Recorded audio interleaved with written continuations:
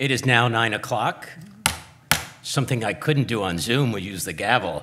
Call the meeting to order of the June 24th the regular meeting of the Board of Directors of the Golden Rain Foundation.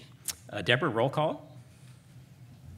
But first, I need to read the audio announcement. Please do so. Thank you. This is a reminder to everyone that audio and video recording photography is taking place in Peacock Hall in connection with the broadcast live streaming over the internet of today's board meeting.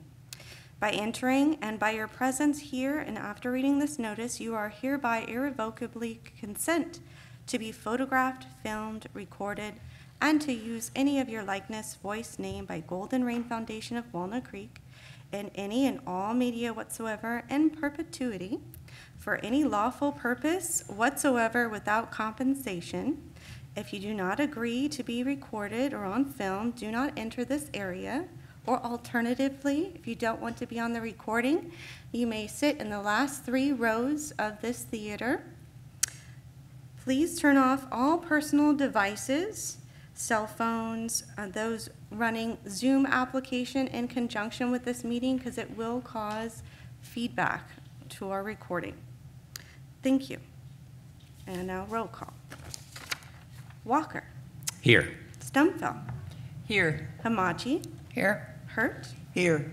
Bentley. Here. Brown is excused.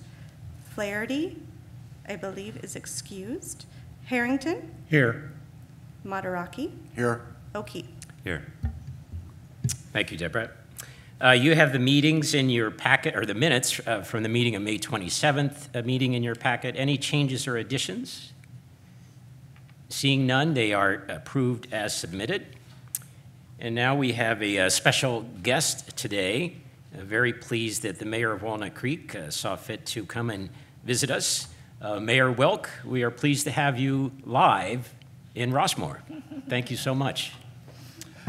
Thank you, Golden Rain Foundation and people of Rossmore. It is good to be out, isn't it? It's been a long year and 3 months, and in fact, as I'll talk about, we actually just had our first meeting in City Council in person last week.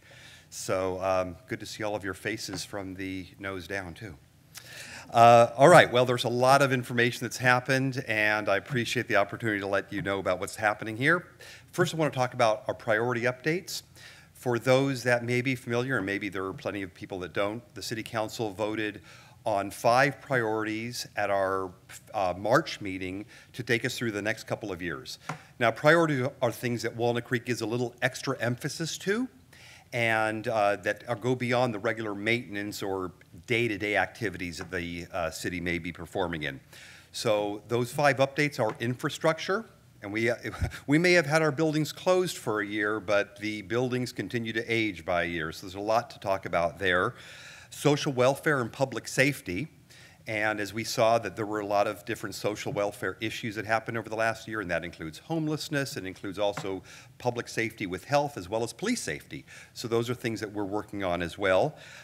We have diversity, equity, and inclusivity, and there's a lot that we've been doing in this area. The next thing to come up on this will be our task force interviews for DEI, and those are occurring right now.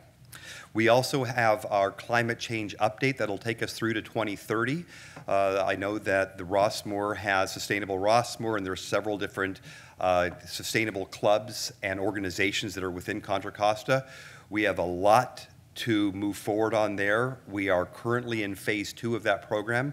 That'll be coming to the City Council in the fall, and we'll be then approving some of the different issues that we'll be moving on when it comes to climate change. Very important, of course. Fire, water now is part of this as well, and a lot to move forward on in there. And then we also have our general economic development. So with economic development, usually Walnut Creek, of course, has been just on an upward trajectory, and now we have to take a step back, look to see what we can do to help those businesses that have really been hurt during the pandemic, and what we can do to move forward there. I'll talk about that a little bit more afterwards. We also approved our budget in the last meeting, and that'll take us through for the next couple of years as well. With the budget comes a couple of different issues that'll be important to people in Rossmore to know about. One is the homeless outreach program.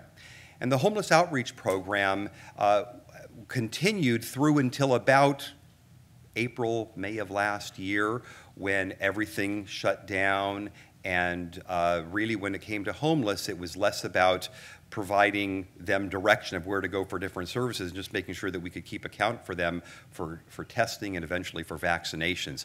But the homeless outreach program is moving forward again. It'll be starting in July. We have our 2 officers already assigned to that.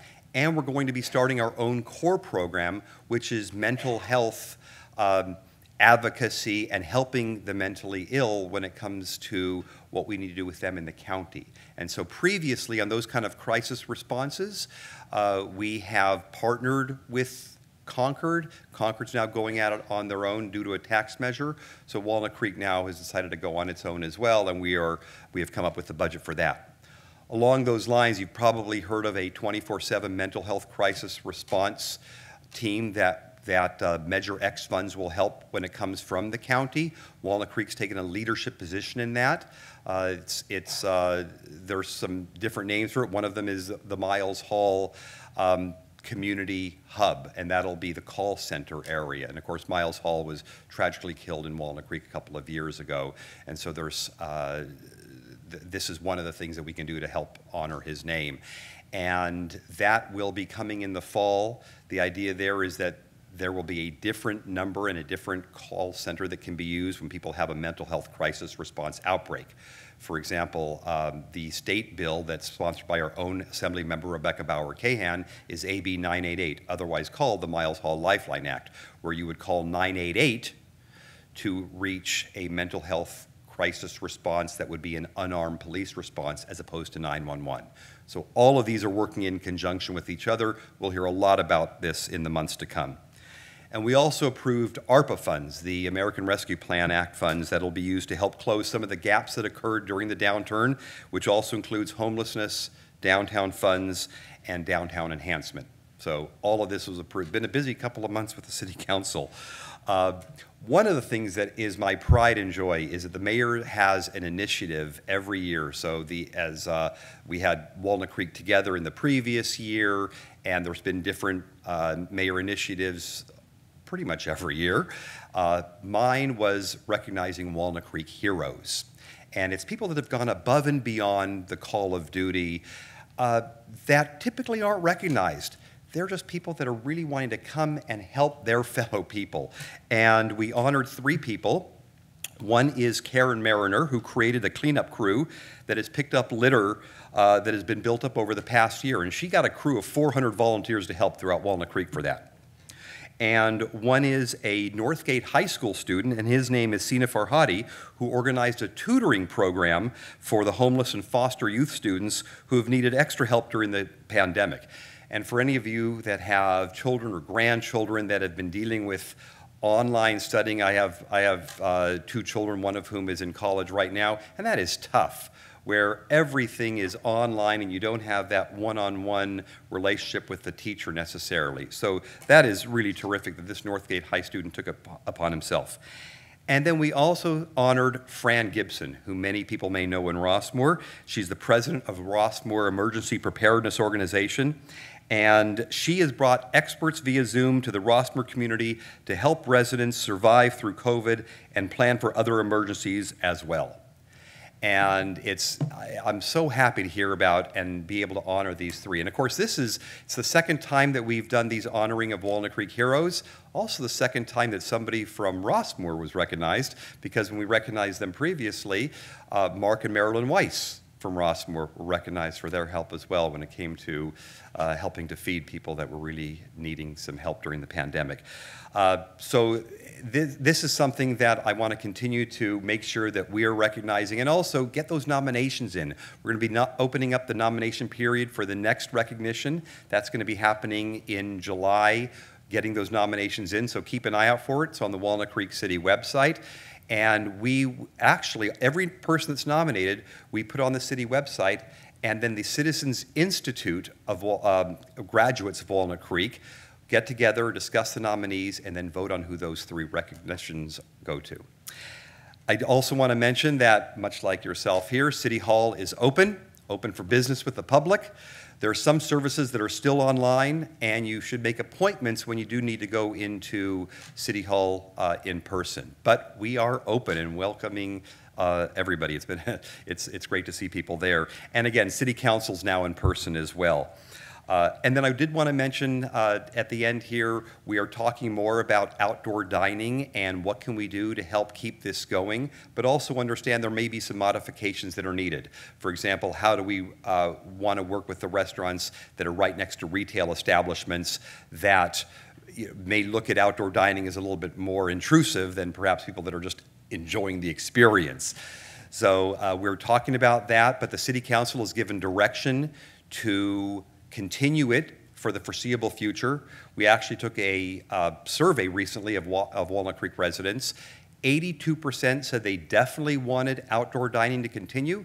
10% said they maybe wanted it to continue. So 92% is pretty strong. And we are looking into that right now. You'll hear more about that.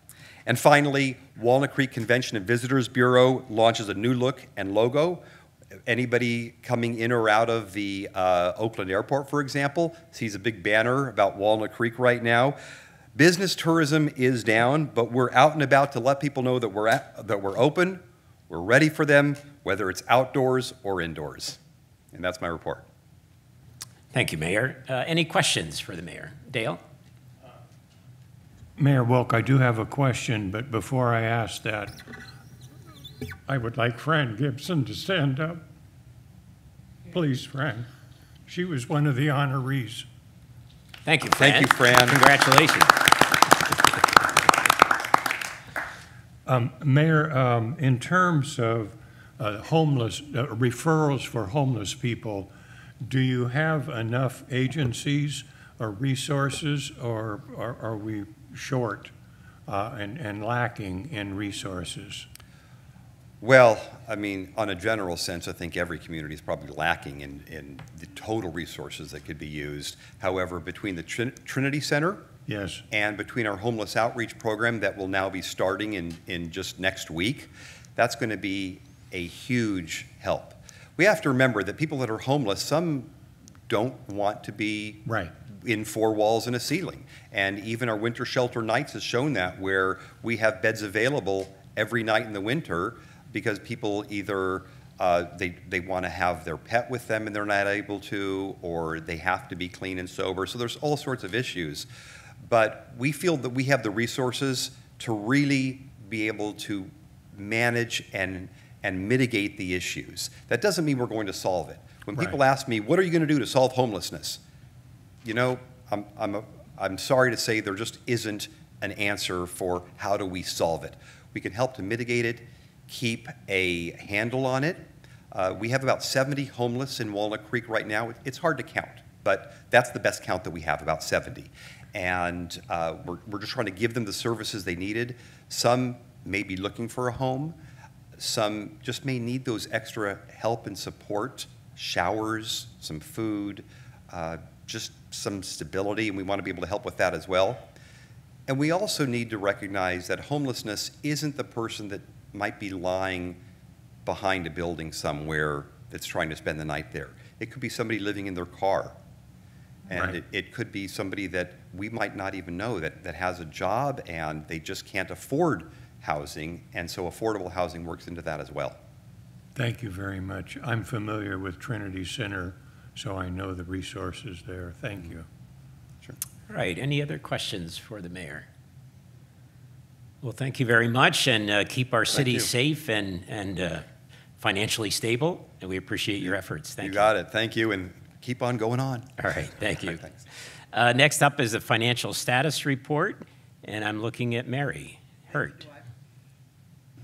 Thank you, Dwight. I'm pleased to report that the revenues are over budget by $345,000, 3.1% for the first 5 months of 2021.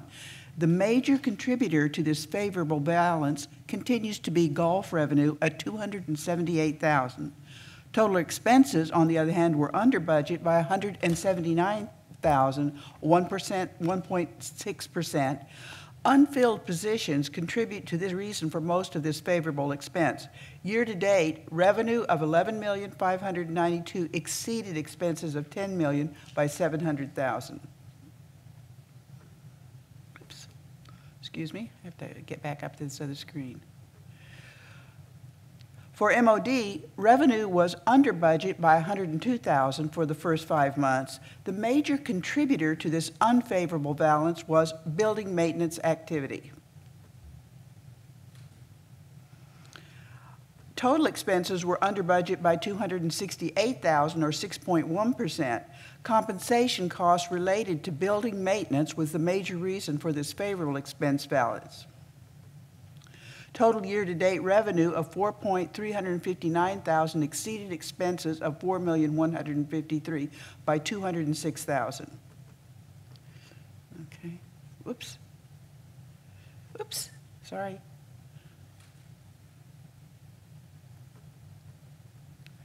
Whoops.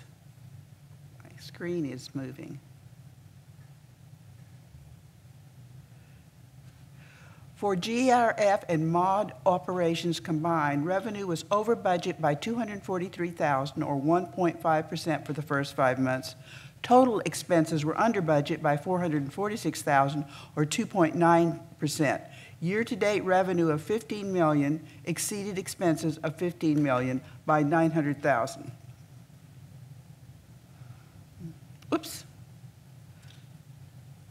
Sorry. My screen's going away from me. For trust fund activity, the membership transfer fee for the month and year-to-date were $480,000, $1,980 respectively. Membership transfer fees for the same year-to-date period in 2020 were $1,280,000, which represents a 55% growth rate.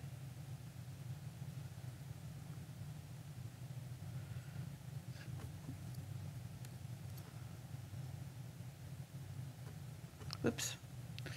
All right, I'm not doing this well.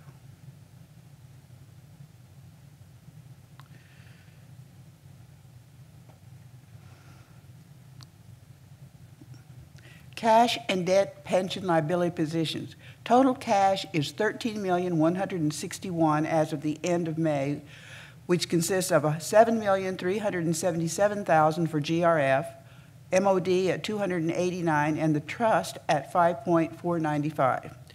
The forgiveness application for the Payroll Protection Program has been submitted to the Small Business Administration. It was submitted on June 9th, and on June 9th, we received official notice that the loan has been forgiven. However, we are still subject to the audit by the Small Business Association. The PPP loan amount is $3,570,000 and is still included as a liability at the end of May. At the end of May, the principal bank loan balance is $13,525,000. The pension liability is $12,090,000. Thank you, Dwight. Thank you, Mary. Any questions for Mary? Okay, thank you very much. Next up, our esteemed CEO, Tim O'Keefe. Thank you. Thanks, Dwight. Well, welcome back to the Peacock Hall and Gateway Clubhouse. We are, there were about 5 staff members that operated out of the Gateway Clubhouse over the last 16 months. And the Gateway Clubhouse is a really big facility, and for 5 people, we often wouldn't see each other through the whole day. But it's nice to be back, and nice to have you back, and all of us not having to wear masks. So I'm going to give you an update on really where we're at with the pandemic status as it affects Rossmore. So when the governor relaxed the COVID restrictions on June 15th, we opened up that day. But we didn't go gangbusters. We didn't open up everything exactly the way things were before. So I'm going to talk a little bit about that. So first up, the reservation systems for the pools and the fitness center, those went away on June 15th. And I know a lot of people liked it. They felt that it was very efficient, although, obviously with the pool capacity is much greater than the number of people we were allowed to put in the pools. There was a lot of frustration from residents who wanted to be in the pool. or wanted to make appointments for the fitness center as our most popular amenity, and we were limited to, I think, about less than 20 people in the fitness center at a time. So we're glad to have those restrictions go away. Golfers can now share golf carts. That was a major point of frustration for the golf community. Social distancing is no longer required on the lawn bowling greens or the bocce courts, table tennis. So all of that went away with the governor's announcement. Gateway studios are now open. Concerts and performances have begun. The first concert, I think, was in the Plaza last Friday. I know they had their last Zoom concert at the Event Center, I think, this past weekend, and they're planning for their first live event coming soon. So clubs can now meet again. They've made their appointments for the clubhouses, so we expect the rooms to be filled up here soon. And of course, card games can now commence. And I know that's a real popular activity here in Rossmore. But there are some limits. So we as I said, we didn't go gangbusters and open up everything exactly the way it was before. Under the health order, unvaccinated people still must wear masks if you're indoors. And it's on the honor system. So the previous board of directors here for the Golden Rain Foundation decided that it did not want to implement its own passport or vaccination verification system, and there's a whole bunch of reasons for that. Logistically, it's difficult to do. With the state not mandating a passport-type system, there is no reliable way to verify people's vaccination status. The CDC cards can easily be forfeited, so there just wasn't a good way to do that. And then there's liability and the violation of possibly the privacy matters, violation of people's privacy that was a concern. So we are not doing any vaccination verification. It's on the honor system. So if you are not vaccinated inside any of our spaces, any of our buildings, you are required by law to wear a mask. But it's on you to comply. The health order also allows buses to run at capacity. So we were limited previously to 2 people on a bus at a time due to social distancing. And now there is no restriction on the number of people on our buses. And I think there's 17-person capacity, including the driver. So we can be full, although that even pre-pandemic, it was rare to have a full bus. But everybody on a bus is required under the law to be masked. You must, whether you're vaccinated or not, you must wear a mask if you're on public transportation. So that applies to BART, the County Connection, and our buses as well.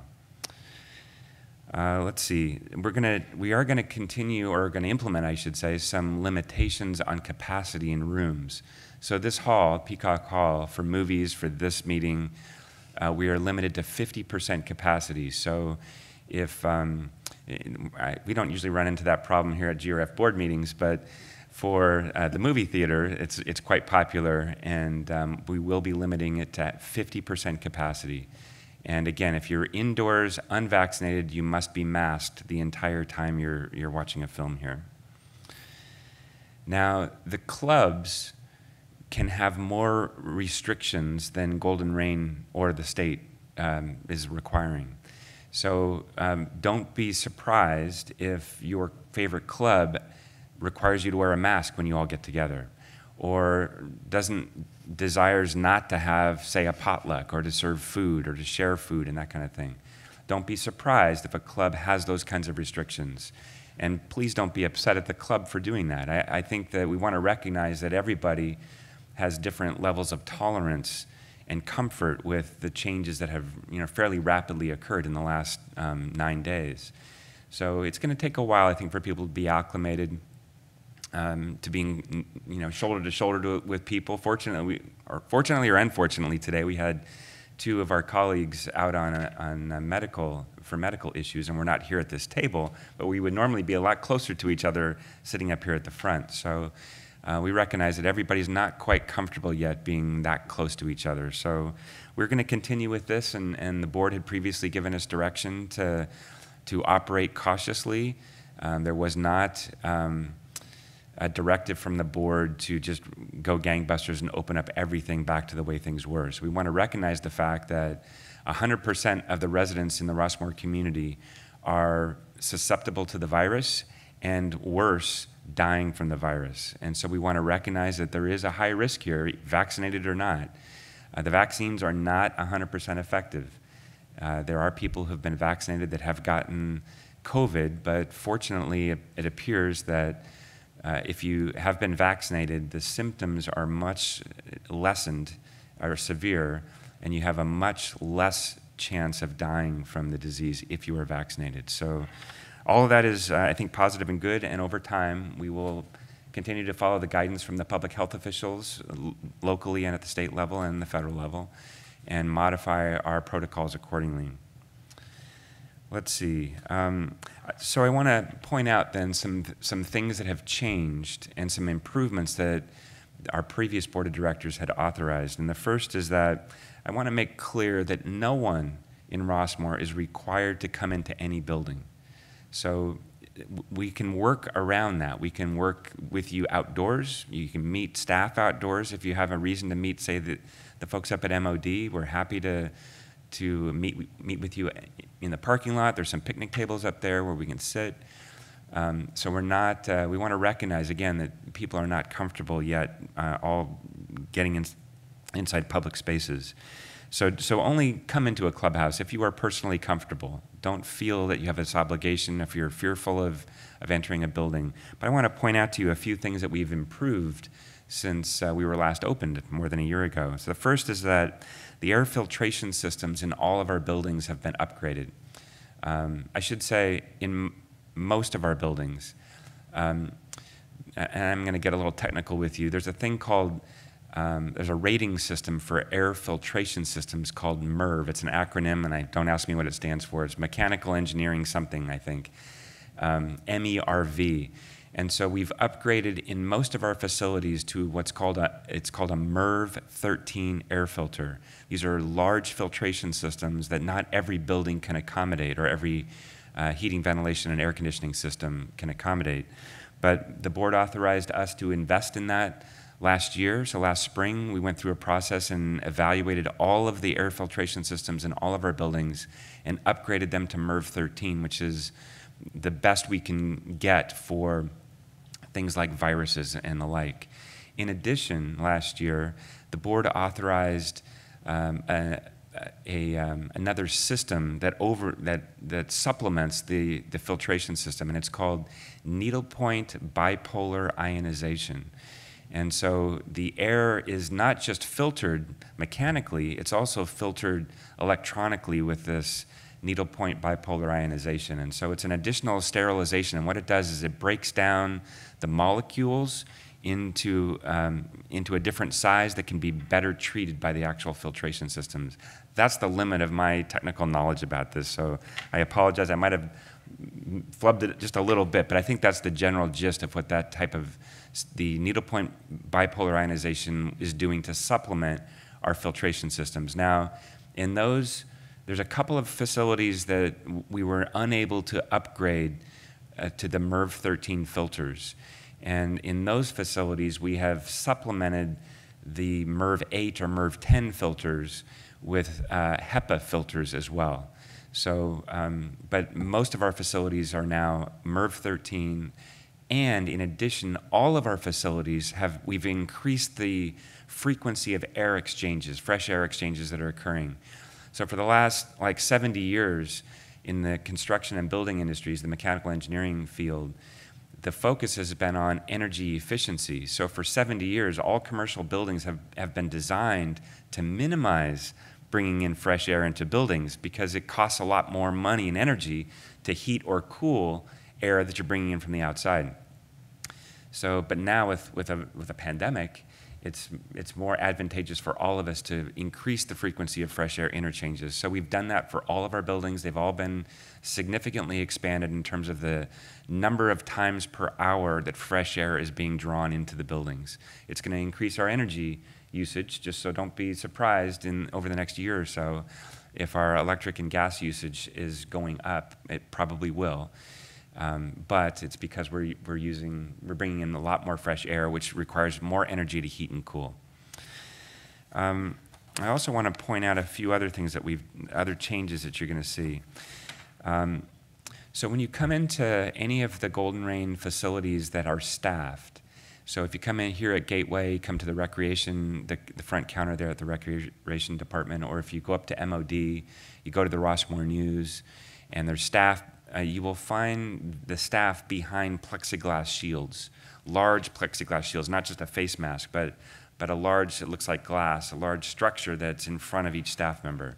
And that's to protect our staff and the residents, just in case there's viruses floating around in the air.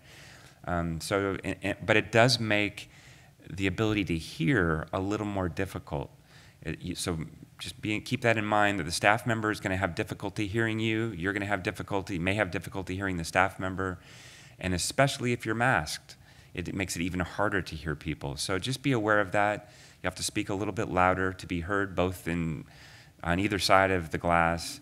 And then if you're masked, just be aware that it's going to require some additional projection for you to be clearly heard. Appointments are also going to be required in several places. So the Rossmore News, Gateway, if you're meeting with a recreation staff member for whatever reason to make a room reservation or to buy a ticket for a show or something, you do need to make a reservation with the staff member, and also at MOD in the afternoons. So what we've learned through the pandemic is that we can actually operate remotely. All of us have figured that out with Zoom and the other tools. But at MOD in particular, that's a high, it's a very busy place with a lot of people coming and going throughout the day. And residents before the pandemic would often get frustrated. They would come up to MOD, make an appointment, or they didn't have an appointment system at the time. They come up to MOD, they want to meet with an alterations person, or they want to meet with somebody that they've got a problem in their building. And that person is not available for 30 minutes or an hour or 2 hours or 3 hours because they've got other people that they're meeting with. And that has frustrated the residents, and it frustrates the staff that we can't be accessible. So what we did through the pandemic was we had an appointment system, and you can make an appointment with an MOD a person, and they will then, you'll have a time, and the staff member will make sure that they are available at that time. So as we are now transitioning to opening things up, we are going to stick with an appointment system at MOD for the afternoons. We're going to continue to allow walk-ins in the mornings, but in the afternoons it will be exclusively by appointment. And so we're going to try this for a little while and see. It does improve the efficiency. I think it reduces the frustration for residents to have an appointment instead of going up and waiting in a line or waiting for half an hour or longer to meet with somebody, or to turn away because no one's available to help you that day, and that gets frustrating. So we're going to try this for a little while. I want to make sure the board's aware of that and that the residents in the community are aware too. So again, it's the Rossmore News, MOD, and Gateway are the three primary areas that will all require appointments. Let's see. And so the last item on this is that when you come into any of our facilities, you will find hand sanitizers. They will be available near the doors. So use them when you come into the buildings, use them when you leave the buildings. Our facilities will be sterilized, or sanitized, I should say, periodically. So our custodians will be wiping down the high-touch surfaces like door handles and countertops and that kind of a thing. But Dr. Chris Farnitano, who is the county's medical officer, or I should say health officer, he's continuing to recommend that you continue to sanitize. Bring wipes with you, keep them in your purse or your pocket, keep them in your car, wipe down your steering wheel, wipe down your hands, anything that you've touched. Just get in the habit of doing that. And while the health officials tell us that they believe that COVID-19 primarily moves via the air, it does land on surfaces, and theoretically it can exist on surfaces for some extended period of time. And so it can transfer you. When you touch that and then touch your face or touch a drink glass or something like that, you can potentially transfer the virus, even if you're vaccinated. So Dr. Farnitano is continuing to advise people to use sanitizers and using them frequently.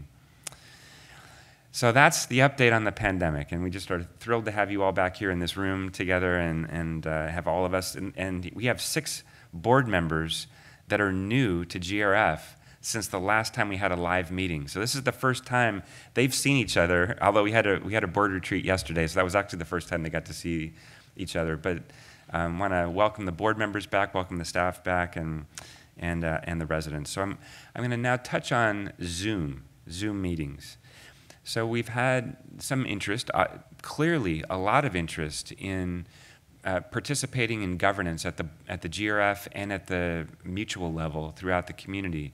Zoom was a great equalizer. It made it more convenient for everybody to not have to get dressed up, not have to get in your car and come down to Gateway to attend a meeting. Zoom made it very convenient. And I'm not going to divulge which board members were wearing their pajamas when they were on Zoom and wearing a nice shirt or a blouse on the screen. But Zoom did make it very convenient, and we did see significant increase in participation as a result of Zoom. So we have been testing whether Zoom could work concurrently to having a live meeting, having live participation with resident forum, and then Zoom people working remotely from home. And what we've learned, and as I said, we've tested this extensively, is that you cannot have more than one Zoom microphone on in a room at a time. And that's a problem. Now you think, well, what does that mean? Well, what it does is it feeds back. There's this horrible feedback noise that you audibly hear if you have more than one microphone, live microphone, in a room at the same time on Zoom. So we tried to figure out how to minimize that. It can't be done. It's a technology issue at Zoom's end. So we're not able to do that. But for Golden Rain board meetings, we have figured out a solution. So we are live today on Zoom right now, and we're live here, and there's no feedback because none of us have Zoom running on our computers at this moment. We are running Zoom through the Channel 28 TV cameras and microphone system, and then there's a special interface that they have back in the tower back here that minimizes that feedback. So with a single microphone, we can manage it. Or I should say, we all have our own microphone. We only have one Zoom microphone that's back in the studio back here. So with that allows us to have live Zoom participation from residents that might be calling in right now to this meeting, and allows us to have a live meeting without the horrible electronic feedback. So we can do it for Golden Rain board meetings. We're unable to do it for Golden Rain committee meetings. So it requires really to have a dedicated staff member that's available for technical assistance and reminding all the participants to turn off their Zoom microphones, which just is not going to work in a committee meeting. So, and we don't have those staff resources. We'd have to increase the coupon to bring somebody on staff to be the full-time staff member that's doing the technical assistance that would be required for both the participants in the meeting as well as people that are calling in that are having difficulty, or the feedback sounds and the like. So committee meetings for Golden Rain, we will not be able to have a concurrent Zoom meeting and a live meeting. So if you want to attend a Golden Rain committee meeting, we want to encourage everybody to continue to do so, but you'll have to do it live. You'll have to come down to Gateway or wherever we're meeting for a committee meeting to participate in the meetings. So let's see. I think that's. I will say that for clubs for Zoom, we are going to make an accommodation. So we have purchased 3 laptops and 3 cameras and 3 microphones and 3 interfaces that we can use for a club meeting in selected locations at Hillside, Gateway, and Creekside. There's one room in each location that can be scheduled for a hybrid live Zoom and live, in-person meeting. And we will have a technician set it all up. We will have the technician be there at the start of the meeting to minimize whatever the feedback noises might be, and then they will leave. But there will be a fee for that for the clubs. So if a club is interested in continuing to have Zoom meetings with a live meeting, we will be able to accommodate that, but there's a fee to do that. Again, for GRF, for committee meetings, we can't accommodate that without adding more staffing, which I don't think the board is too enthusiastic about adding staffing. So we're not going to be able to do that. But we will do that for a fee for the clubs, and we will be able to do it for the mutual board meetings, and there will not be a fee for the mutuals to do that. So that's how we're going to be able to accommodate Zoom. So in 3 locations, in 1 location at each of 3 clubhouses, we'll be able to do a hybrid meeting, so a Zoom and live, but you'll need to coordinate that through the recreation department, make your reservations, excuse me, and then there will be a fee for the clubs. There will not be a fee for the mutual board meetings. All right, my last item here is we're getting an acknowledgement. The Golden Rain Foundation received an acknowledgement last week, and I want to point this out to the community. Over the last year, this has been a particularly difficult year for everyone. We all recognize the strain and the anxiety that the pandemic has created, the fear, the health issues, the isolation, all of that. It was a very, very difficult year for everyone. I've heard from many residents, mostly who were not happy about one thing or another. They were not happy about the closure of the clubhouses. They were not happy about us opening up things. You know, the swimming pools, people were upset about that. Most people that were swimmers were happy about that, but there were other people who were fearful. The golf courses, the shutting the golf courses down for walking last year, all these things. We've heard a lot of people very upset about a lot of things. People were also upset about the health orders. And now that's nothing I can control, nothing that the city can control. That came from the county and the state. But in some cases, we implemented more restrictions than were mandated by the county or the state.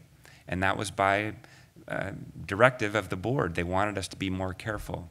Now, I want residents to understand, I've pointed this out frequently over the last year, that we are required to adhere to the health orders by law. We had to adhere under the penalty of fines or going to jail, which means the board president or the CEO will take one. We're not willing to take one for the team and be imprisoned.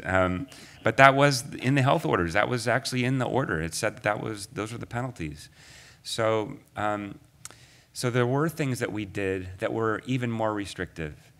But in every case, every time the health orders changed, and sometimes these were changing weekly, multiple times in a week, every single time we would have to process this. Now, this was not a single health order. I want people to understand this because a lot of people have been upset about this. This was not a single health order. There was multiple health orders for each type of business that we operate, for the maintenance staff, for outdoor recreation, for swimming pools. Each one of these had offices. Each one of them had a separate order that we were required to adhere to. It isn't like people say, well, fitness center, how come you're limited the capacity at the fitness center to 20 people? Or how come you weren't opening the fitness center? Or how come you weren't opening the indoor swimming pool? There were specific health orders for each one of those things. And each time we get the health order, we read it, it's sometimes dozens of pages long for each one of these things. And then we would interpret it, design our safety protocols, and then run them back through the public health officials in the county to say, what do you think? Does this look like this is okay? Does this meet the health order? What else could we do to help keep our community, our demographic, with 100% of the individuals here at risk of dying from this disease? How do we keep them safe? And so the health officials would then weigh in on that, give me further recommendations, and that's why things would be further refined and maybe even more restrictive than what the health orders were requiring. So that's how we operated over the last 16 months. And again, some people weren't happy about that, but I will tell you this, that when all is said and done, here we are 16 months later, we had very, very few infections in Rossmore, and even more importantly, I have put in my report, I was aware of 1 death. We actually have had 3 deaths that I'm aware of in the Rossmore community out of 10,000 residents. If we had mirrored what the infection and death rates were in California or Contra Costa County in January, we would have had hundreds and hundreds, maybe more than 1,000 people in Rossmore infected with COVID. That would have meant probably hundreds of deaths. And we had 3 that I'm aware of. And as tragic as that is, and we tried our best to keep this community safe. Shoot, sorry.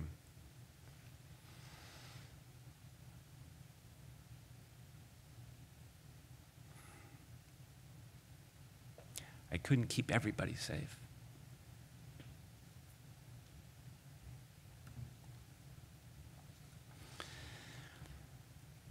Sorry, just a sec.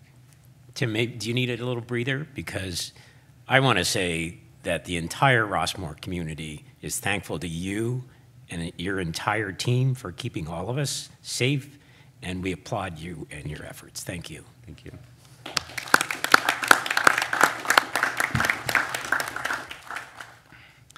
Thanks. I'm recomposed, I think. So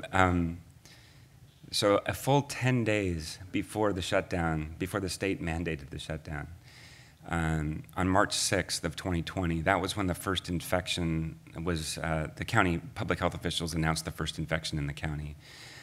And that evening, I had a long conference call with the health officials. I spoke with Anna Roth. She's the Director of Health Services for Contra Costa County, and a couple of her other lieutenants were on the call. And we wanted to know, what does that mean? What should we do for Rossmore? I wanted to make sure that they knew what Rossmore was, so there was a little bit of an education there. They were aware, but I don't think they've really fully understood what Rossmore was. And so we had a long conversation that evening. Later that night, I got on the phone with Bob Kelso, who was the board president at the time, and Jeff Matheson, who was the director of resident services. And we talked until I think about 10:30 at night that evening, trying to figure out the plan for Rossmore. We had a concert scheduled for Saturday evening, a concert on Sunday. We had the women's conference scheduled for Monday. We had movies running all weekend long. And we decided, I think around midnight, Jeff and I, that we needed to start shutting things down. And then at that time, there was only one infection in the whole county. But the health officials were very, very concerned about the risks to the older population, the older demographic in the county, and especially here. And so they recommended that we shut anything that we could shut down, and any large events to scale back, scale down, reduce the capacity of those events. So all of our class activities we would cut in half. We shut the movie theater down. This room was shut down. We did not have the women's conference. We canceled it. It was a sold-out event. I had to rebate thousands of dollars in fees that people had paid to attend that event. So, and the speaker, we had to cancel the speaker, which was Nancy Pelosi's daughter, which was controversial in and of itself, but she was the speaker that year for the event. So after all of that, we began shutting things down 10 days before the state mandated shutdown on March 17th. And last week, GRF received an award from the California Emergency Services Association, which recognized the work that we did.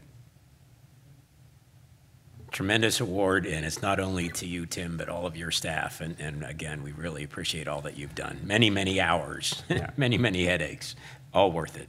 Thank you. My last item is employee transitions. So we had one employee begin their employment with Golden Rain in May. Joyce Kalaling, she's in the accounting department. We had 3 employees leave employment with Golden Rain in May.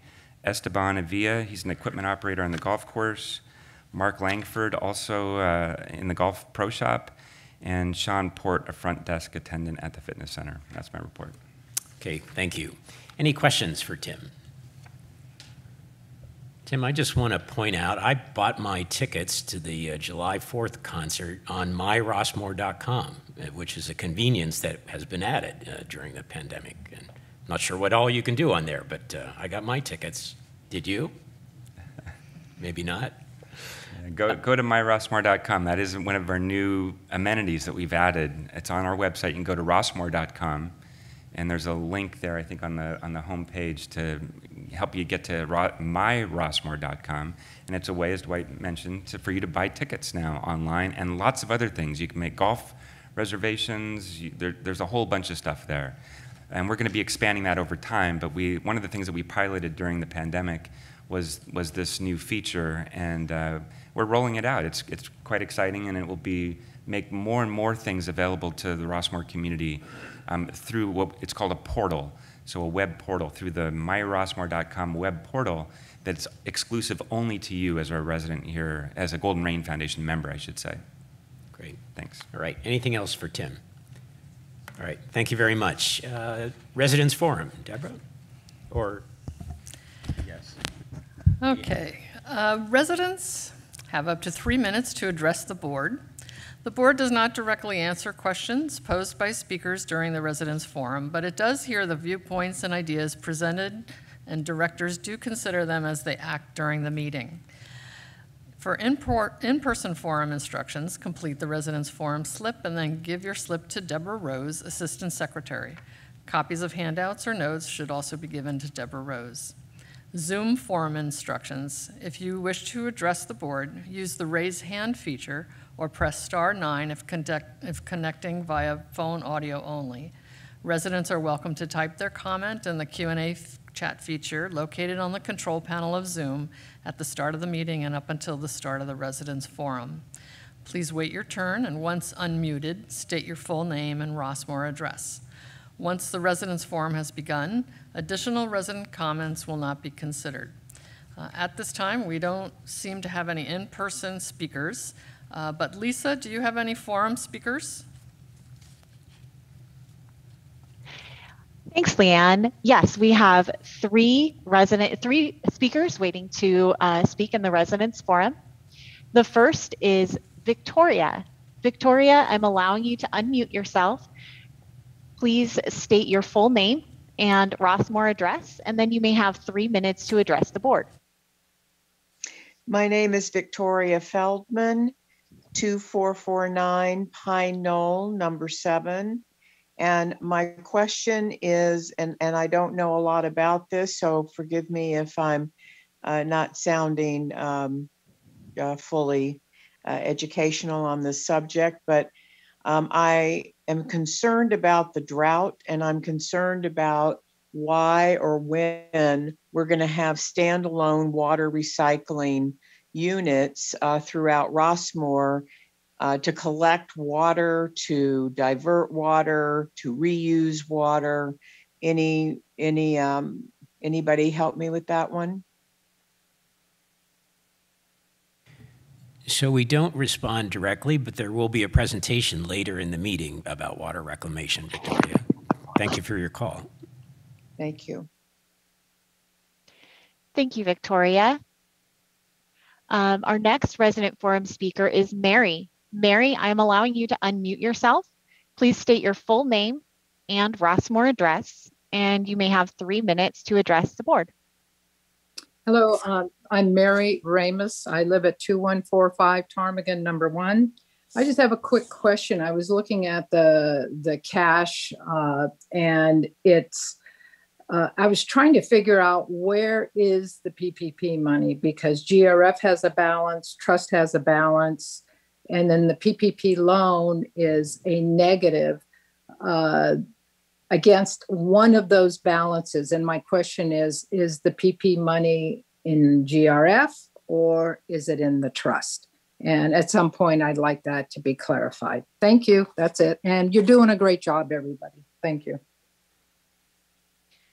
Well, let me respond to Mary. that. Excuse me, Lisa, but PPP money was spent. So there is no separate PPP money sitting somewhere. It was spent for wages under the parameters of the law. So it is spent.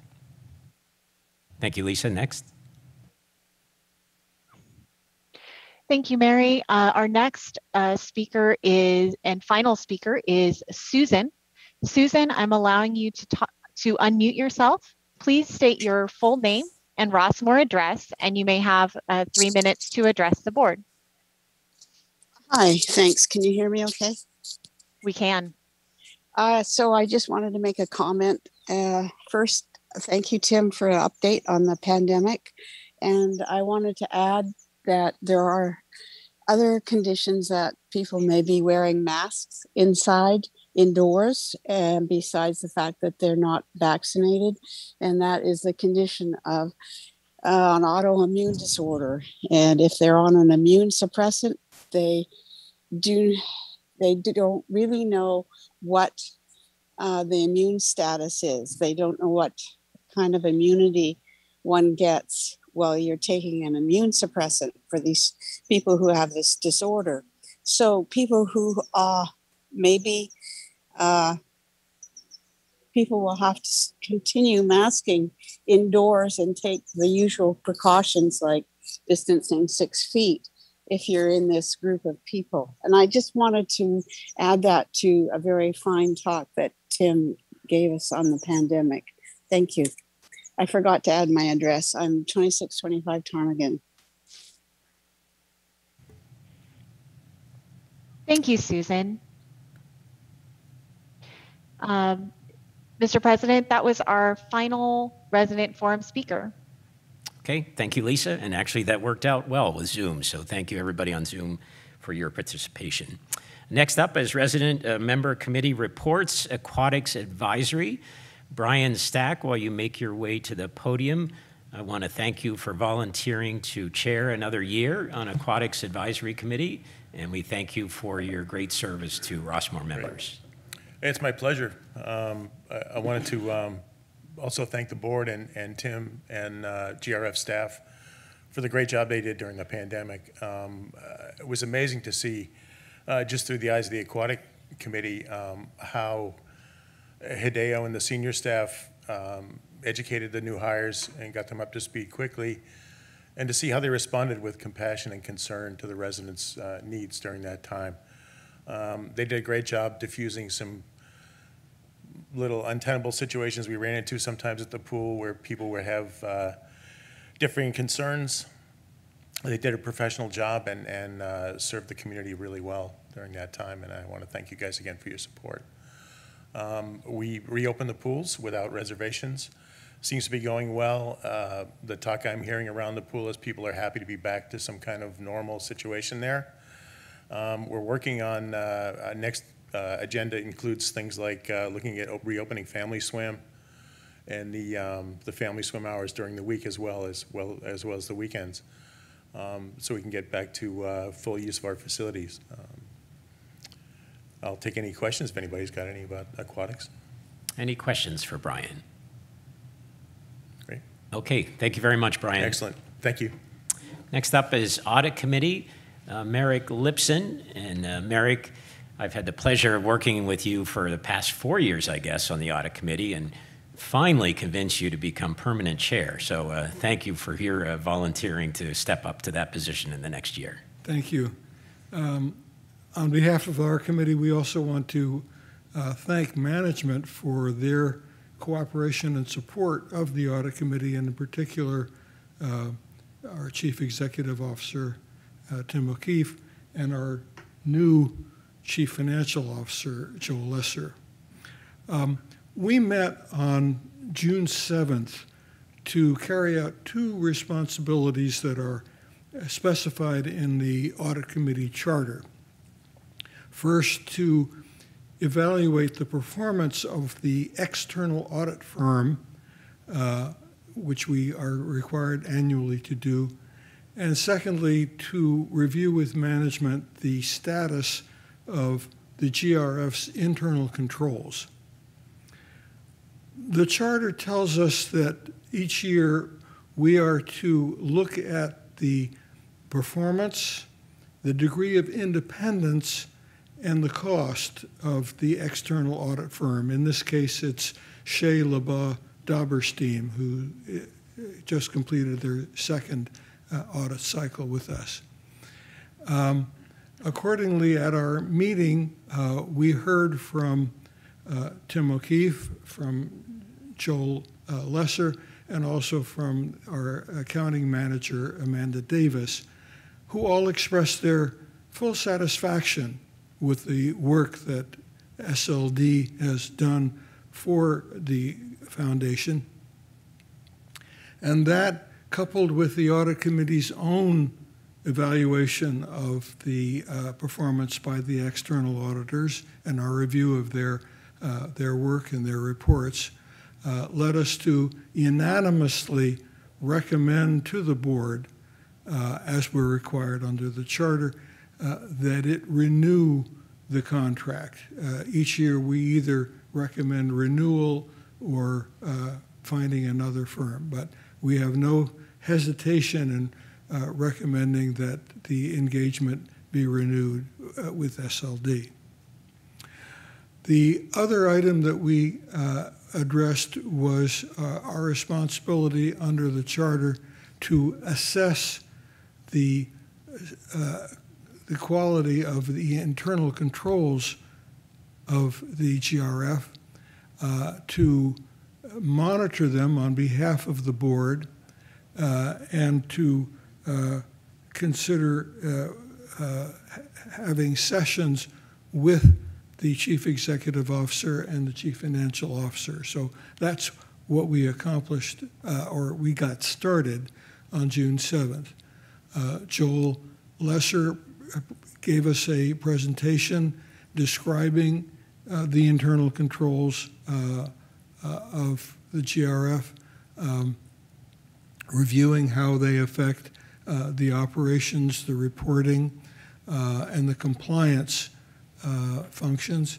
And he also briefly described some of the internal controls over financial systems here.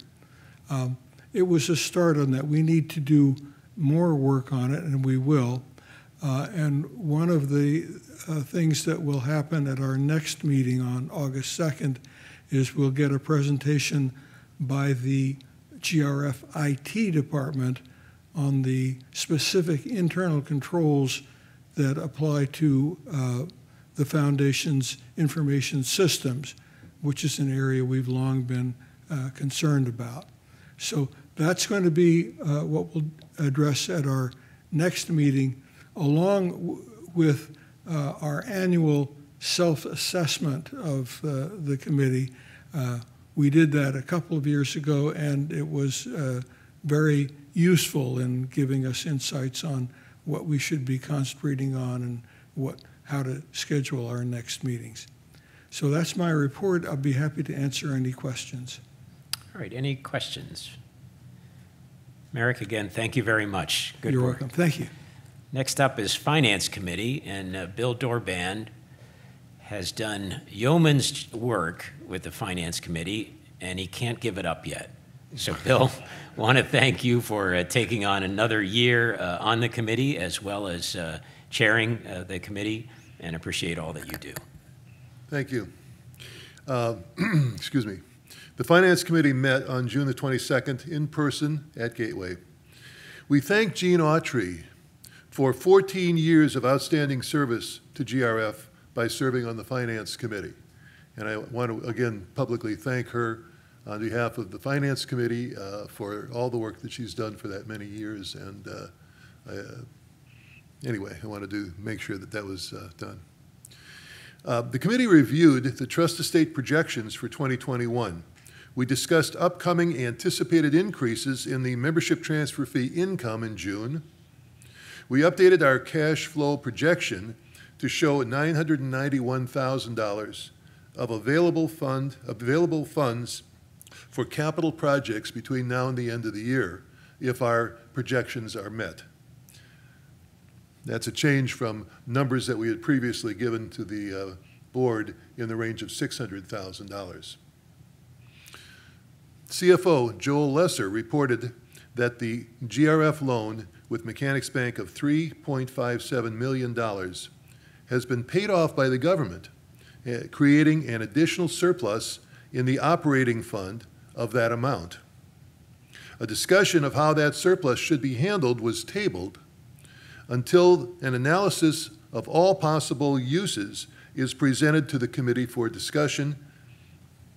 After discussion and evaluation, the committee would then be in a position to make recommendations and offer alternatives to the board for that, the use of, or the direction where those funds could be best used for the benefit of all Rossmore members, excuse me, all Rossmore residents, GRF members. I expect that that may be at our August Finance Committee meeting, where then we would be able to give the board additional information. With that information, then they would be equipped, you would be equipped, and we would be equipped to then review the budget with some of those plans in mind. I think that's important, that those budget meetings are coming up middle of September. Mr. Lesser also discussed an analysis of the loan covenants we have with the bank, arising from our loss of rental income from the medical center. Based on our projection of membership transfer fees to be collected through the end of the year, we should be able to satisfy the minimum required fund level by the end of the year. That's good news because there were some alternatives that required tying up funds or otherwise reducing the loan that I do not believe at this time we will be saddled with by the end of the year. The committee recommends that the board approve the 2022 budget development calendar as presented by staff. The committee recommends that the board approve the 2022 operation budget principles as presented by the staff, but with the following change in principle number 1. We would remove references to the fiscal year 2021 program as being our guide, and rather include a level similar to the pre-pandemic fiscal 2020 budget. And I have the text of those two I'll give to Mary. After reviewing the information on costs of insurance for E&O coverage and environmental coverage, and upon recommendation by staff, the committee recommends that the board acquire policies with a $2 million limit for errors and omissions insurance and a $3 million limit for environmental insurance coverage. Finally, the first of 6 installments of the Understanding GRF Financials series was presented at that meeting. Any questions? Any questions for Bill? I think you can all see the Finance Committee is working hard on all of our behalf. There are 2 recommendations that are before or come from the Finance Committee with motions. Joel, did you have anything to add to those items? Nothing to add. I think Bill covered it pretty well. If there's any questions, I'll be glad to address them. Okay. Mary, do you have a motion for us? Is this appropriate time to make the 3 motions? Let's start with 1. Okay. I basically asked, let's see, I move that the board recommend the 2022 budget development calendar as presented. Is there a second? I'll second that. Kathleen, thank you. Any discussion, questions? Paul? Between June 24th and September 8th, when staff delivers the draft budget package to Finance and the GRF board, there's a big gap. And I'm wondering the protocols for initiatives by staff, GRF, and the committees to add things to the budget which may not have been included in the 2020 or been affected by the 2021 budget. So is there a meeting in between there when we can discuss budget priorities and things like that before a budget is presented, 98% of which will probably be approved? The way it normally works is the staff will submit the budget for the first review at the early September joint budget and joint board and finance committee meeting. And then as part of that packet, they will separately identify any new programs, initiatives, whatever. It'll be in a separate section in the budget. So what can happen after, well, both either before that meeting or after that meeting, either the finance committee or the board could, there may be something that comes up there's a high interest in, and then they ask the staff to incorporate that into the following year's budget. So there isn't another formal budget meeting between now and the first meeting in September. At the end of September, at the board's meeting at the end of the month, that's when the budget has to be approved. So we get about a week really between the time the packet has to be prepared, which is a week in advance of the meeting, and the conclusion of the budget hearing earlier in the month. There's about 1 week to do the final fine-tunes, adjustments, any further research. It's difficult to propose a major initiative in that short window, because, you know, if it requires us going out and getting bids on something, we can't usually do that in a week. It's just too difficult to get vendors to respond in a narrow time frame like that. So if there's an important initiative that the board or finance committee feels should be incorporated into the budget, I would suggest that it come up at the finance committee meeting, and then Joel would have the direction from the committee to incorporate something new into the budget. And again, that would be separately identified when the formal budget is presented back to the board and finance committee in early September. Okay, that clarifies it for me, because I know that, or I recognize the fact that between the joint budget meeting with finance and the GRF, there would be little time to put in any kind of, you know, significant new addition to the budget. Okay, any other discussion in regards to this motion? Okay, ready for a vote? Roll call, Deborah. Certainly. Walker, Yes. Stumpo, Yes. Hamachi, Yes. Hurt, Yes. Bentley, Yes. Harrington, Yes. Mataraki. Yes. Unanimous. Thank you, Deborah. Mary, did you have another motion? I move that the board approve the 2022 operation budget principles as presented, but with the following change in principle number 1. Remove package identical to the fiscal year 2021 program and replace it with level similar to the pre-pandemic fiscal year 2020 year budget. Thank you. And is there a second? Dale? Thank you. Any discussion, any questions? I think we're ready for, oh, yes. Paul? There was some discussion at the Finance Committee meeting about number 16. The cash balance be targeted at 1.5 million. Joel, is that sufficient for a 3-month operating cushion in case of emergency? Or would it be better to say a 3-month operating surplus? Or Yeah, good morning. So I did a little bit of research yesterday in terms of cash flows, and just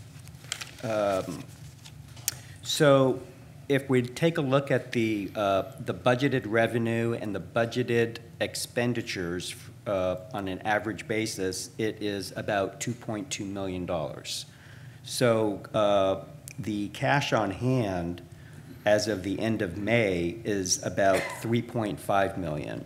And if we take a look at that on a historical basis, as of the end of 2020, it was 3.6 million. As of the end of December of 2019, it was 2.5 million, and going back to 2018, it was 2.0 million. So the actual cash amounts have steadily built up to about 3.5 million, which if we're looking at a single month, it certainly more than covers the $2.2 million worth of expenditures. So, you know, to be more conservative, I would say 1.5 million is a little light, especially if we want to cover 1.5 million or 3 months reserves. Mm-hmm. But then on the other hand, assuming the revenue streams are consistent with the budgeted coupon, there should be, again, no cash issue. But I'm just saying, if the desire is to have 3 months reserve of cash expenditures, then we're talking in excess of $6 million. So I don't know what the goal is. so 1.5 is okay. 1.5, I believe, is adequate, assuming that there are no cash flow problems with the collection of the coupon. So barring a catastrophic event, 1.5 should be good. Okay. I have one more question, and that is the insurance premium costs. First Mutual, as an example, has been through 3 years of astronomical, I would call it, property insurance increases. 50% in 19, 50% in 20, and 35% this year.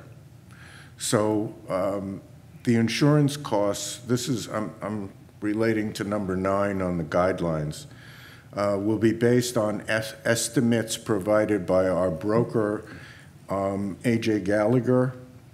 And I'm wondering if they could not only provide us with an estimate, but a probability range on how good that estimate is. In the past 3 years, they started at 15, then it went to 35, it ended up at 50. This made it very difficult to budget. All of the mutuals are going through that, as well as GRF. So would it be possible to get a probability range from them? So this obviously is my first round at doing the budgeting and process. I don't mean to, yes. I know it's more of an art than a science. I guess I'm trying to make GRF, the board, as well as our residents, aware of the fact that how hard it is in this age of fires and droughts and things like that to actually get a great estimate on some of these things which are beyond our control. So let me help answer that. So the way the insurance is priced and how we budget for it is that in the summertime, I want to say around August, we get an estimate from Gallagher. And so they give us, it's not a quote, it's not a bid or anything like that. It's just an estimate based on their reading of the tea leaves in the insurance industry. And so that occurs in time for us to incorporate that into our budget. So when you see that first pass of the budget in early September, that has the estimate that Gallagher has given us. Now, the last 3 years, the estimate has been significantly on the low side, because when the policies are formally quoted, it's after our budget is adopted. So we get that information, we get the actual number, because our policy year starts January 1, and the insurance industry just is not willing to quote out 3 months in advance of when a policy is going to be effective. There's just too many things that can happen in the global insurance marketplace and how they price all the risks and all that kind of stuff. And especially in these last 3 years, where wildfires in California have just been off the charts. And the wildfires have all occurred primarily in the fall. Last year was an exception because of those lightning storms that happened in the summertime. But the last several years, these massive fires have occurred in the late fall when the ground is at its driest and the shrubs and everything else. So we don't get the quote until after the budget is approved. So that's the dilemma. They will not. It's pulling teeth to get even the estimate out of them. They're uncomfortable giving us that information. They don't do it for anybody else. They just do it for us because of our budget timing. We have to do our budget, GRF's budget, in late September, because that gives the mutuals then 1 month that they have by law to get their budgets out by November 1. So they've got 1 month to take our data that we give them. Here's our coupon. Here's the GRF portion of the coupon. Then the mutuals have 1 month to incorporate that into their budget which they then have to distribute by November 1. So we'll never get a probability or anything like that. They give us what they think their best guess is, and then each year for the last 2 years, we've had catastrophic losses occur right in that window of time after we had, in fact, last year, we got the quote, and then we had a major fire where somebody died. 4 units were damaged, 1 was burned to the ground. That occurred after the quote. They pulled the quote back and they repriced it because the policy hadn't started yet. So we are layered. Our insurance, the way the insurance works for this whole valley, which is GRF and the mutuals, It's very complicated. Paul, you've been on the Finance Committee, so you've seen it more than most people have. There's about 36 insurers that insure this valley. It's all these complicated layers of insurance. 36 insurers globally insure the Rossmore community. It's very complex to put this package together. It's insuring about $1.3 billion of property, and that's the biggest element of the insurance package is the property insurance. We didn't even have all the 36 of them in place on January 1. There was 2 holdouts. They didn't even have all the layers of coverage. It's just the marketplace right now is so risky for insurers. And they have an aversion to risk. And if they have an aversion to risk, they jack the prices up to make sure that their risk is covered. That's how the insurance stuff works. What Gallagher told us, they met with the mutual presidents earlier this week, and what they told us was that everybody forgets that we had 4 consecutive years of declining insurance premiums here. From the policy year of 2017 and earlier, each year, year after year, the insurance went down for 4 consecutive years. And then for the last 3 years, it's gone up dramatically. So it's indicative of the California market, which is particularly challenging. It's indicative of the national market and the global market. So hurricanes play into this, even though we don't have hurricanes here. Tornadoes, we don't have those in California. But it's wildfires is the big risk here. And then on top of that, GRF, or the mutuals, I should say, have had some significant losses. There was the fire in First Walnut Creek Mutual just last month. 9 units were damaged. That's going to play into the factoring of the pricing for the policy for this coming year. So each year, unfortunately, we've had large casualty, property losses for each of the last about 4 years now, and they play into that pricing. Okay. Any other questions regarding the motion? Deborah, I think we're ready for a vote. Roll call. Certainly. Walker? Yes. Stumfeld? Yes. Hamachi? Yes. Hurt? Yes. Bentley? Yes. Harrington? Yes. Madaraki? Of course. Unanimous. And Mary, did you have a third motion? Was it in regards to insurance? Yes, it is. Okay, Shall I make it at this time? That's later in the agenda. I Okay. think we'll wait for that. Any other questions for Bill or Joel? All right, thank you very much, Bill. Appreciate it. Next up is an alum of the Fitness Center Advisory Committee, Catherine Herdering. I think, Catherine, you've been a member of that committee for 9 years, chaired the last 2. I think longer. Okay, longer. My stats aren't up to date. But Catherine has decided to step down as chair, so we thank you for the past 2 years of chairing the committee through some tough times. But you're staying on the committee, and we appreciate your efforts going forward. Thanks, Dwight. So we met on Zoom on June 9th. And, I'd just like to say the committee, not the committee, the Fitness Center staff has just done a superhuman job to keep things going for us during the pandemic. We closed in March last year. We opened briefly. We had to close again. This enormous adaptation to Zoom classes, live streaming classes, personal training via Zoom. The learning curve just through the roof. Not only the staff, but I want to say Jeff Matheson and Mark Metcalf, just remarkable in their ability to communicate with us and the services that they provided to residents. I think we're just very blessed. At our meeting, we welcomed Dale Harrington as our new GRF representative. Despite the pandemic restrictions, which were lifted this Monday, check-in numbers at the gym have been growing steadily. Going forward, these numbers will include people using the pools, as well as the fitness center, because everyone will check in through the front entrance.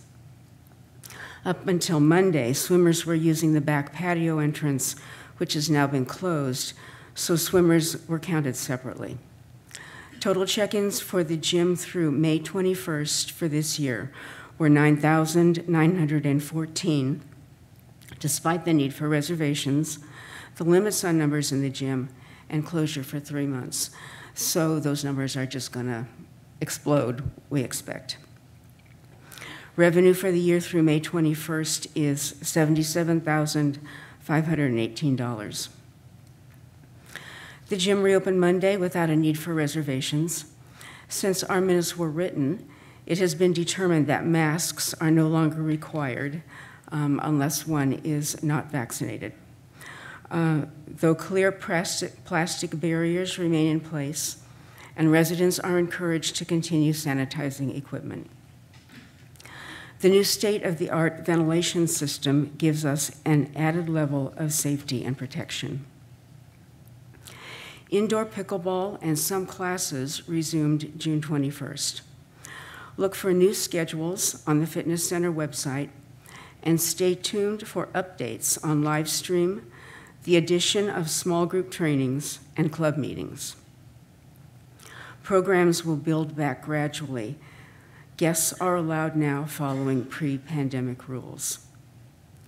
The Pilates studio will remain closed for now because of its small size. Pilates classes will take place in the upstairs Serenity Room, with the portable reformers moved to the sides when there are yoga classes. The fitness manager, Mark Metcalf, let us know a search is ongoing for his replacement. He will remain in the interim to provide oversight at the gym and assist with the transition. We have a new full-time trainer, Paulette Creel. She and trainer Noah Usna are leading the UC Davis Good Life program, which began on Monday with 30 residents. Paulette has an impressive range of certifications, among them diabetes prevention lifestyle coach, health coach, group fitness, and senior fitness. Over time, she will be able to add to the programs and classes the Fitness Center can offer. One of the Rossmore lifeguards, Edwin Gomez, has filled the opened weekend position at the front desk, and 2 of the contracted yoga instructors, Sarah Harvey and Bonnie Maida, have decided they will not return.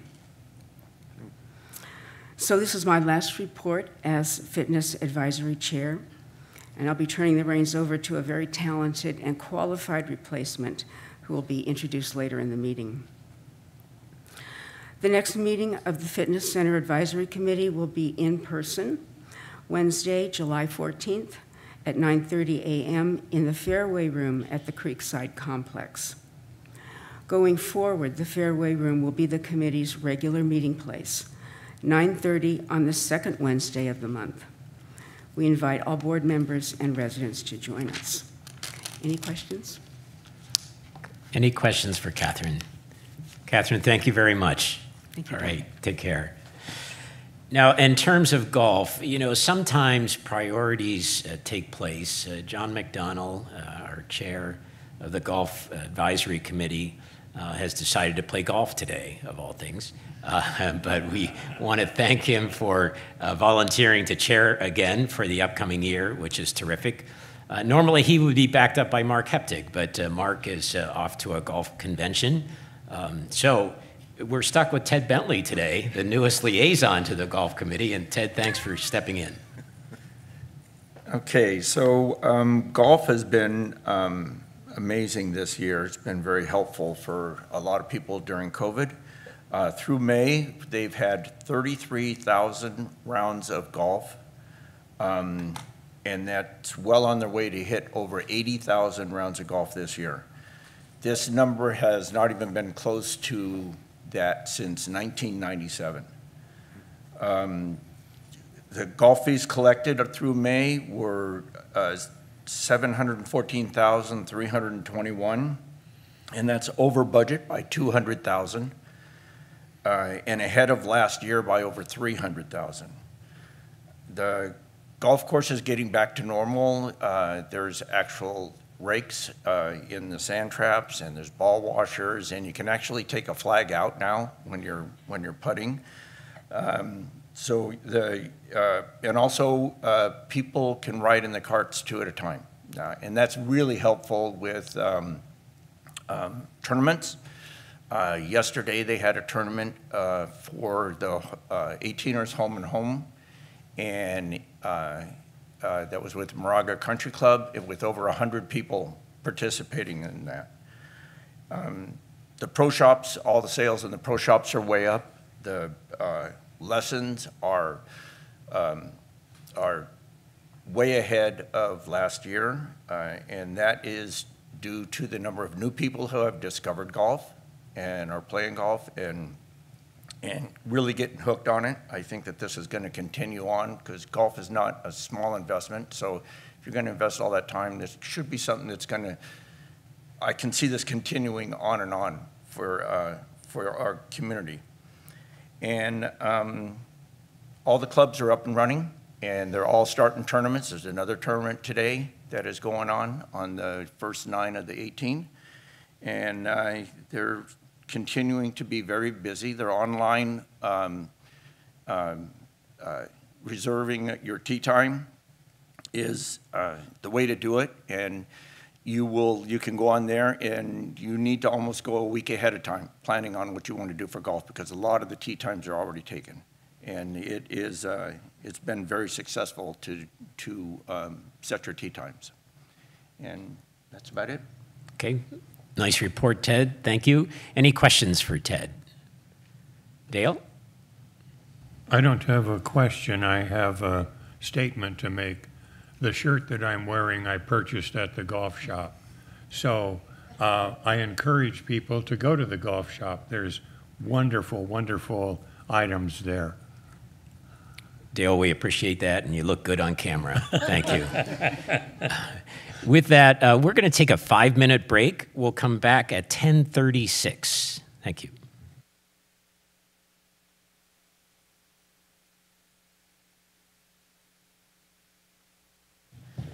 Okay, let's get restarted here, and we'll go with the board committee reports. Let's see. 1, 2, 5. We don't have a quorum right now, so I guess we should wait. Is that correct? So Mary is on her way back. Okay. Well, we're going to wait for Mary, and she is here. So let's go ahead with Compensation Committee meeting. Kathleen? Hello, everyone. Thank you. Hello, everyone. The compensation report for June 2021. First, the committee discussed the possibilities for the base wage increase. We discussed the Consumer Price Index, urban, the CPIU, which is the additional price of goods for the 12 months, and the Employment Cost Index, the ECI, which is an increase to the wage index. The committee has used the CPIU for several years, except for the last year where there was no increase was improved. The current CPIU is 3.8. A base wage impool using the CPIU at 3.8% equals approximately 5,980,000. Our HR manager, Eric Wong, analyzed 8 positions to determine if a zero base wage increase for this year, 2021, has impacted employee wages in relation to the market. His findings reported that overall, the market had not changed in relation to the salaries in Rossmore for the last 12 months. The committee recommends to the board that it use the CPIU of 1.8 for the 2022 budget. 3.8. The merit market pool wage is used in an employee performance and merit recognition, and also used as a catch-up pool for wages that may fall below the raising salary bands. The committee is recommending a merit pool in the amount of $75,000, which is the same amount approved for the 2020 wages prior to the unusual considerations given for the 2021 pool because of the impact of the COVID-19 pandemic. So are you ready for a motion? Any questions first? Okay, no discussion, no questions for Kathleen at this point? I guess we'll move to a motion, right? Yep. So I make a motion that the board approve using 3.8% for the base wage increase. I'll second. Okay, we have a motion and a second. Any discussion?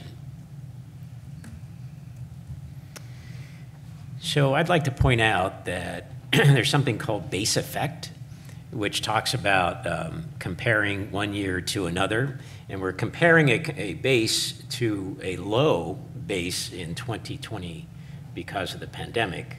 So April to April, 3.8 might be considered high because of that low base. However, when you look at zero increase for staff for 2021, that mitigates some of that low base effect. Secondly, if any of you have followed the city of Walnut Creek, they just implemented a 2.5% increase for their employees beginning today, actually, so for the remainder of the year. So if there is concern that 3.8 sounds a little bit high due to that base effect, I think there's catch-up involved to get our employees competitive in the marketplace, and we value our employees and want to keep them. So that's just my comment. Okay. Any other comments or discussion? All right, I think we're ready for a vote, Deborah. Walker, Yes. Stumfeld, Yes. Hamachi, Yes. Hurt, Yes. Bentley, Yes. Harrington, Yes. Mataraki. Yes. Unanimous.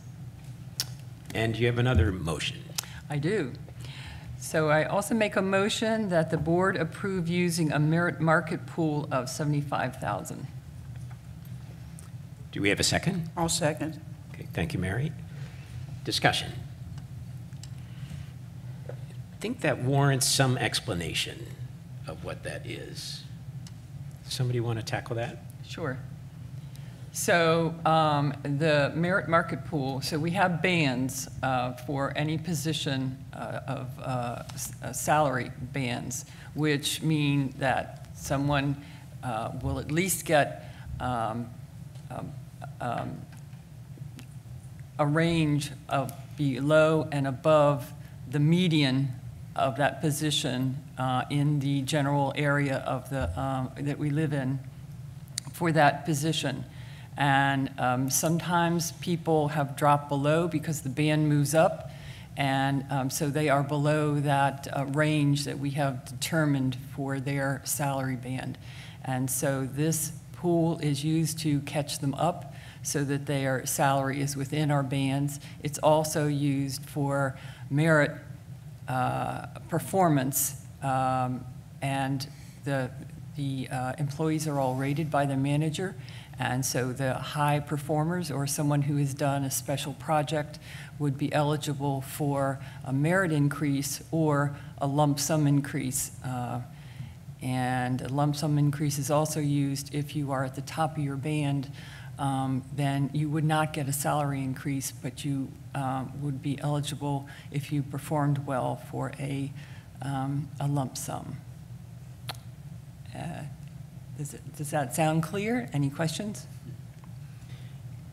If I could just add that there is a comprehensive compensation management system used here, overseen by Eric Wong, and the compensation committee is certainly a part of that, and it works extremely well to retain and reward employees.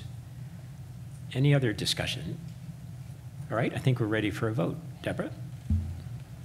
Walker, Yes. Stumfeld, Yes. Hamachi, Yes. Hurt, Yes. Bentley, Yes. Harrington, Yes. Mataraki. Yes. Unanimous. Okay, thank you. Anything else, Kathleen? That's all. All right, thank you very much. On to the Planning Committee, Leanne Hamaji. Yes, the report in your packet is true and accurate. There's no pending decisions at this time, but I'd be happy to answer any questions. Any comments or questions for Leanne? Okay, all right, thank you very much. Thank you. And Leanne, you're moving fast on me. Policy, Dale Harrington. Yes. Boy, we had an agenda-filled meeting. There were 4 policies for us to address. But first off, what we did is that Neva Flaherty was elected vice chair of the policy committee for this year. The first policy was consider revising policy 601.2 Rossmore News editorial policy. And this policy has generated a lot of interest by the community. And so following deliberation, the committee agreed it would individually, in other words, each member of the committee, propose revisions to the policy and submit them to Mr. O'Keefe or Ms. Rose before June 30, and that the revisions would be reviewed at our July meeting.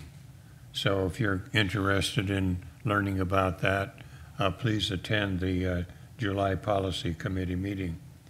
The second one is consider creating a new policy or revise policy 501.0, installation of signs on Golden Rain Foundation property.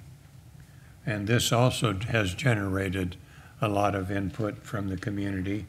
A motion was made, seconded, and carried that the committee add a new number to the policy 501.0, stating that any new or past trail naming will be done by the Trails Club in conjunction with the landscape manager's approval.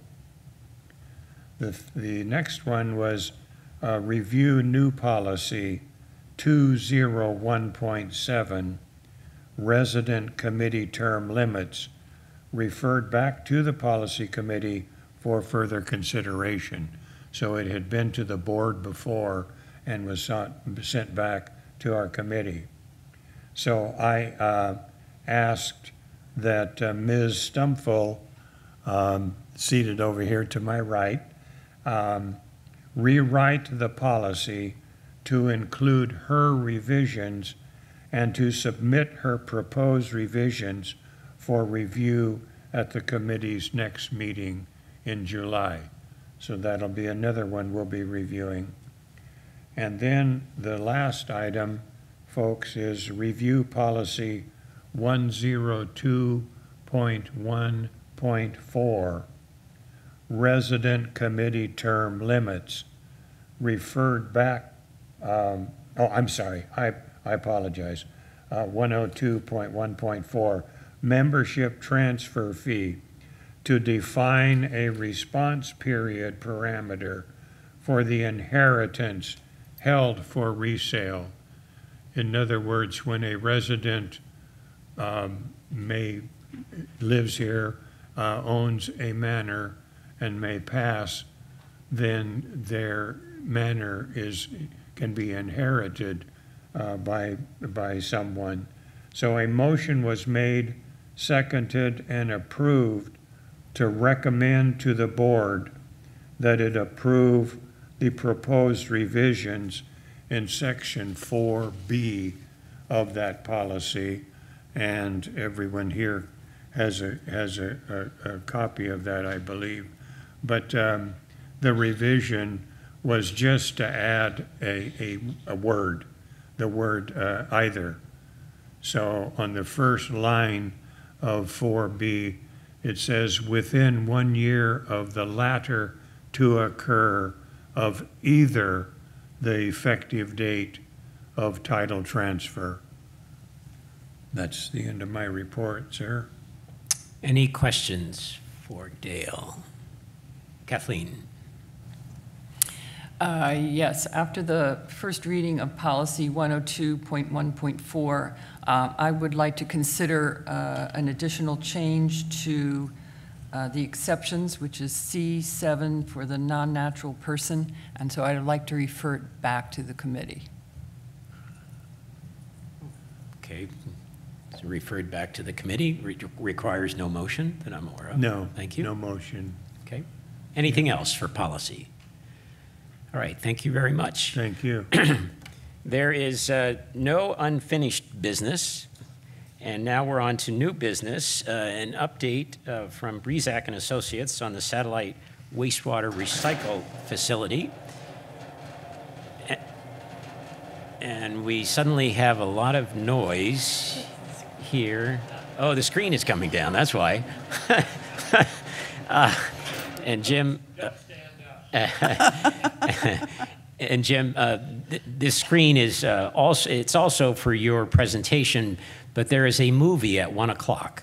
And so some attendees might start coming in around noon, so we just want to be mindful of our time, that we have a little over an hour, but I'm not envisioning you'll require more than that. Is that correct? No, and I'm disappointed because I thought you were inviting me to go to the movie with you. Well, you are so invited. You may stay. Tim had a comment, sorry. Yeah, so let me just introduce Jim. Jeff Matheson is not here. He's on a well-deserved vacation. So Jim Brezac from Brezac and Associates, they have been consulting with the board of directors for the last couple of years on water reclamation for the Rossmore community. They prepared a feasibility study. I think it's been more than a year since that document was done. And then it's time now for an update to you as to the results of the testing and additional recommendations they have around the site locations where a facility might go, some updates on the cost, and so on. But let me just back up for just a moment to explain why water reclamation, why this is even being discussed, because we have a number of new board members here, and I'm sure other residents haven't been dialed into this yet. So in the last drought, which ended in the spring of 2017, we had significant water restrictions. So as a golf course operator, golf courses were mandated by the state of California to reduce their water consumption by 40%. In addition, cities, municipalities, counties, so publicly owned street medians had to turn off their water completely. So they had a 100% reduction in their water. Our medians inside the gate are owned by us. They're not publicly owned medians. That is why they are still green. That's why we didn't turn the water off there. The board decided that they didn't want to. They wanted to, as long as we could, to continue to water them. The state did not mandate that private property owners reduce their water consumption, but the state did require, or recommend, I should say, a 20% reduction in residential consumption. That was back in 2016 and 17. And then, as you probably remember, water rates were increasing. There was a surcharge that the East Bay Mud had on our water. It was a 20% surcharge. In addition, they had successive 9% annual increases for several years in a row. Even right now, I think that they are a 6% increase. Is that 4% increase is the current mandate, but it's likely inevitable with the current water situation and the pending drought, and some would say we're already in the drought, that there's going to be significant increases in water rates around the corner. So having green golf courses is important, certainly for the golfers. The golfing community they want to keep playing golf, whether there's a drought or not. So it would, some residents have expressed concern that, hey, why do the golfers get that kind of level of attention? Why is GRF continuing to irrigate golf courses during a drought? But I will tell you that the discussion that a previous board had around this issue was that having green golf courses is great for the golfers, but it benefits virtually every home in Rossmore to have that green open space. It's part of the aesthetic value of this valley. So aesthetically, whether you golf or not, every home, the realtors tell me that every home in Rossmore gets an economic benefit as a result of having green golf courses. But I will say, and if your home is on the golf course, of course you want to be able to look out to green space, whether you golf or not. That you bought your home, you paid a premium to live on a golf course because it's serene, it's beautiful, it's quiet. All of those are the aesthetic values to having green golf courses. But I will argue, and as I have here before, that I think that the most significant value of having green golf courses is that it is the fire break for the valley. The fire marshal had told us in 2018, this is right after the drought had ended, he said that having that green space is critical to preventing a wildfire from sweeping through Rossmore. And then that was, he didn't predict it, but just a short while later, then Paradise happened, and the Paradise Fire, which wiped out the town of Paradise. They didn't have a golf course. They don't have one bisecting their valley. We do. So hopefully we never are faced with a situation like that, but there are images that you can look up online right now, and if you just Google wildfire and golf courses and then pull up the images that come up when you do a search like that, you will find wildfire coming right to the edge of a golf course and stopping. The homes on the other side are not touched. So because green grass doesn't burn.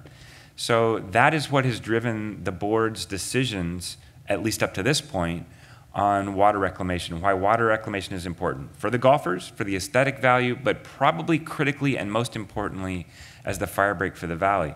Whether it breaks the fire or whether it is a staging or triage area for the emergency responders or people, the evacuees, likely that's where people will go because it will not burn there. It will be smoky if there was a fire, but it's not going to burn right there. So that probably is the single most important reason, and I would argue, to have irrigated golf courses. Now, I will say that I have seen communities where golf went out of business or the golf operators shut down.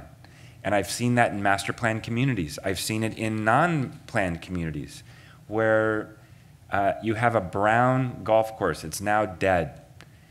It's not fun. To have a dead golf course, because that is what will happen if we have a prolonged drought. Eventually, the state will mandate turning off all water on golf courses. That's inevitable. They had said in 2017, had the drought not ended, that was going to be one of the recommendations that was going to be coming down the line, is that if the drought continued beyond April of 2017, it was likely that the state was going to be mandating shutting off all water in parks and golf courses and cemeteries. So it's not a question of if, it's really a question of when. And are we going to be prepared? Is water reclamation that important to you to keep up your property values, to provide a recreational amenity for the golfers, and as a fire break and potentially an evacuation zone for emergency response? So that's kind of setting the stage for Jim and the work that he's done. So he's done this feasibility study to get you to this stage where you can evaluate whether or not water reclamation makes sense. I will say that as he pointed out and as the board had directed, water reclamation for GRF is focused around the golf courses. We did explore at one point whether that water, the reclaimed water, could be sold or distributed to the mutuals.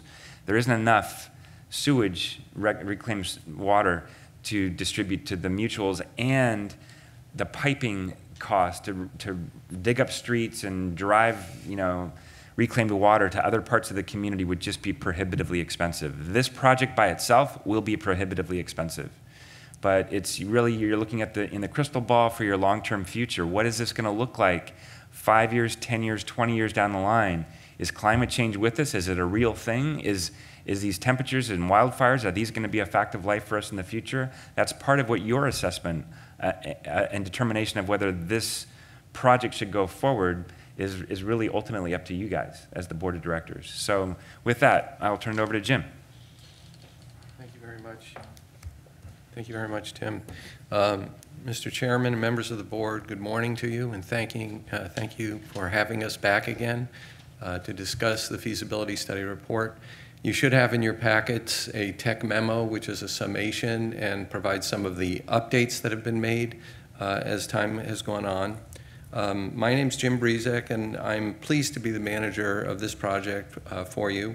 And with me this morning is Christy Robinson, our senior environmental planner, and should be joining by Zoom, if the technology is working right, is Dr. Dennis Casper, our senior process engineer. Are you with us, Dennis? Yes, I am. Thank you, sir. Now I just have to master the technology. Our agenda this morning has been developed to provide you with updates from our ongoing investigation and the coordination that we've been completing with GRF. We're going to review components of the proposed project and provide to you our recommendations. We'll present updated project cost estimates, and then we can answer questions. Use of recycled water in California is widespread. It's effective, it's cost effective, and it's safe for a variety of uses. GRF and the Rossmore community are both part of an overwhelming movement to save potable water by developing new supplies of recycled water. We think it's so important we put it on our logo. So what is recycled water? Recycled water is the application of science and engineering in ways that can be used to cleanse wastewater, taking it from sanitary sewers as sewage that we're familiar with and converting it by treatment so that it can be safe and effective for non-potable uses, including irrigation of golf courses and landscapes. Now, there are other types of projects that do both direct and indirect potable reuse of recycled water, but that's not what we're talking about here. We're talking, as Tim was saying, for the irrigation of golf courses, medians, landscapes. That's the project that we're keying into. And in fact, those other larger projects which are doing work for indirect and direct potable reuse are starting to come into, I won't say conflict, it's too strong of a word, but competition for who's going to have the rights of the wastewater to do the cleansing and creating of recycled water. So we now have potable water, and we now have sources of alternative water supply. And it's, well, California is all about arguing over water anyway, so it fits in perfectly. California generated about 218 billion gallons of recycled water per year. That's a lot of recycled water. Approximately 60% of that is used for projects just like yours, for the irrigation of golf courses, landscapes, and agriculture. Our guidance to develop recycled water are the following 5 purposes that you'll find in our project report. We want to reduce the purchase of potable water from East Bay mud. It's costly, and it's not the highest and best use of potable water. Potable water should be for drinking, recycled water and non-potable water more appropriately used for irrigation purposes. We want to produce a resilient, feasible alternative water supply by recycling locally Rossmore's wastewater. I'm going to define a term a couple of times. I'll hammer away at it, but satellite water recycling facility. It's all, we call it a SWRF, but it's the definition of using that recycled water, creating it locally and using it locally. The treatment plant that Central San has about 17 miles away in Martinez is a regional facility. Everything flows towards that one point of treatment and then reuse and/or discharge. This is a different concept, a satellite facility which is constructed, designed, and planned for the local use, not to export it out somewhere else, and to treat what is available to us economically that's local to us. So that's an important distinction to make. We're going to develop and maintain an effective or contribute to an effective fire break. It's not a silver bullet, but it requires fuel management as well as another very important aspect. But as Tim was saying, when you have a well properly irrigated turf, which exists currently in the golf course, that can be an effective portion of a fire break and stopping the spread of wildfires. Everybody is concerned with that. We want to minimize the use of potable water and make sure that we're maximizing its use for other water supplies to replace potable water with recycled water for irrigation.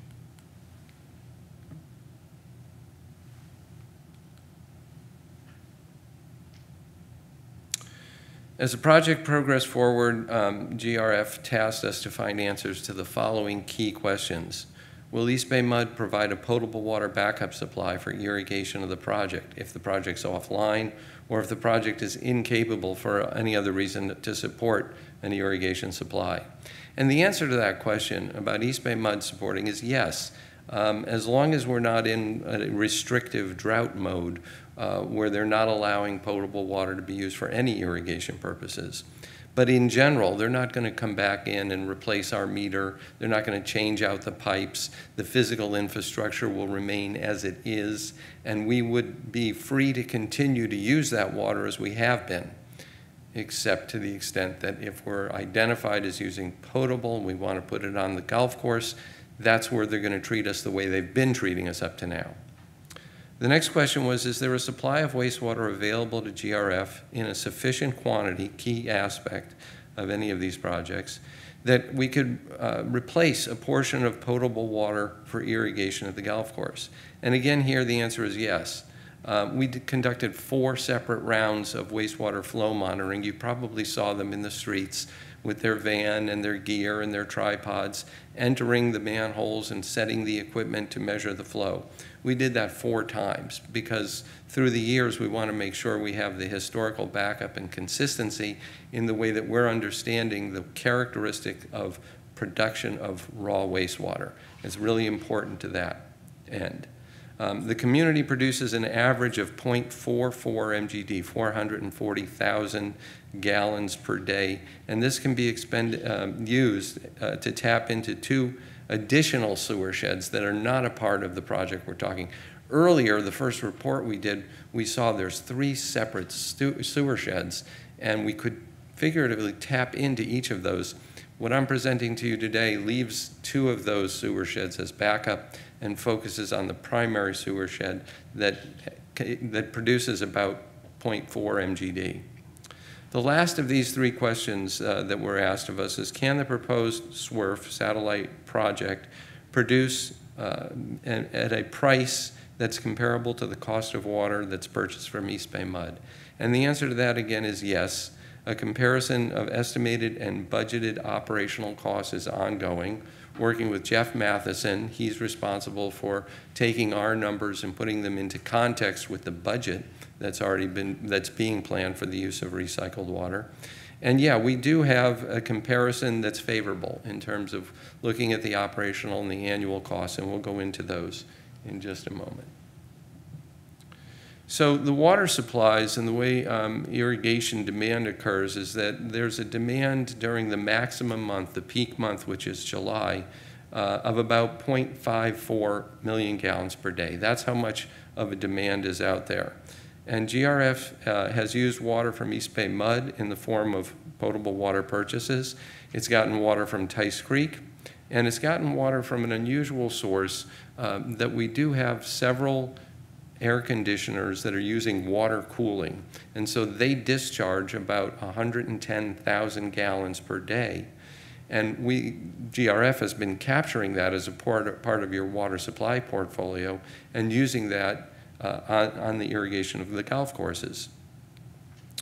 So the common thread, though, between these 3 sources of water is that they all respond to environmental conditions. So in a drought, East Bay Mud could restrict water available.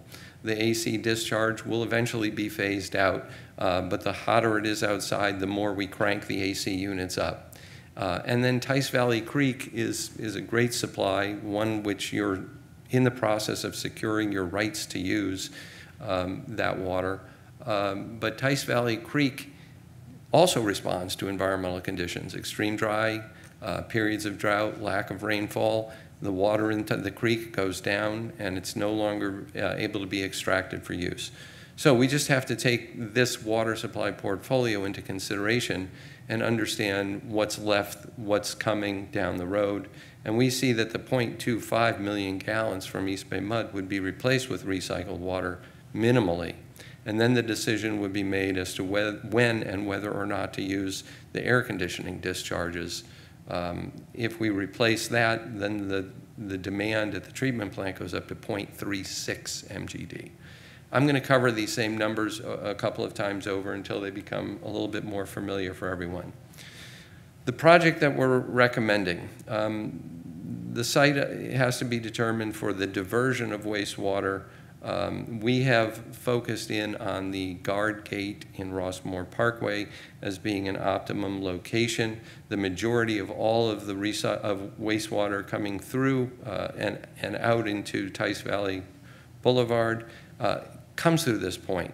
I had mentioned the number, 0.44 million gallons a day flow underneath the guard shack. And we feel that that is closely related in distance to the places that we're going to talk about for the treatment plant. It works very well in terms of it's not all the way down at Tice Creek. At Tice Boulevard. It's close enough that we can have a shorter pipeline and bring the wastewater back to a treatment plant location. A satellite recycled facility is recommended to be constructed either at the entryway, which is to the community, about the intersection of Golden Rain Road with Rossmore Parkway. We call this our site number 2. That's site number 1, manhole location number 1. A satellite facility is recommended to be constructed at either the entryway or at the existing golf course maintenance building. And I'm not sure how many people are familiar with that. I believe it's by hole number 9. The point is you probably don't see it because it's got its own wall around, for privacy and for security.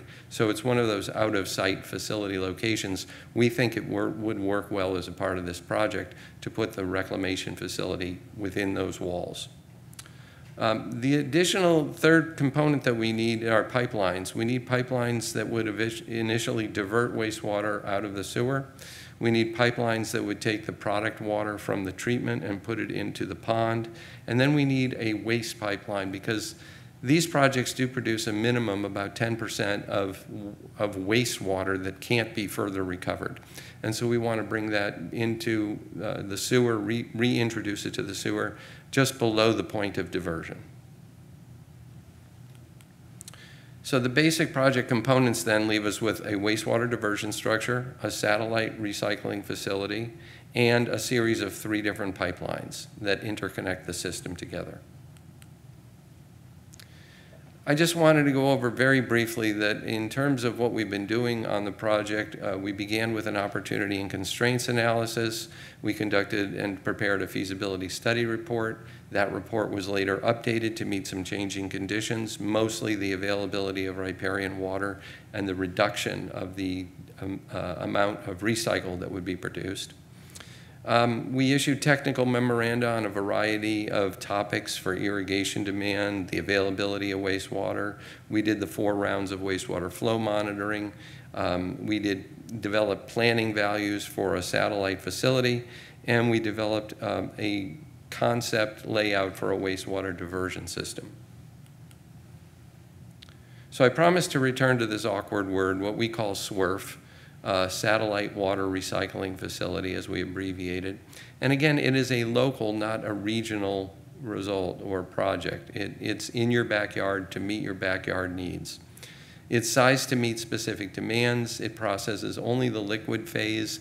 There is a solid phase of wastewater treatment that will not be treated here at the plant. There's an inorganic portion at the headworks of the facility, which would be bagged and hauled away for off-site treatment.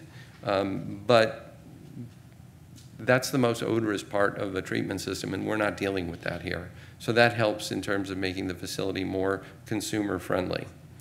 And then there's a portion of those solids that are also returned to the sewer. So we really have 2 solids being generated by the plant, neither of them being treated here.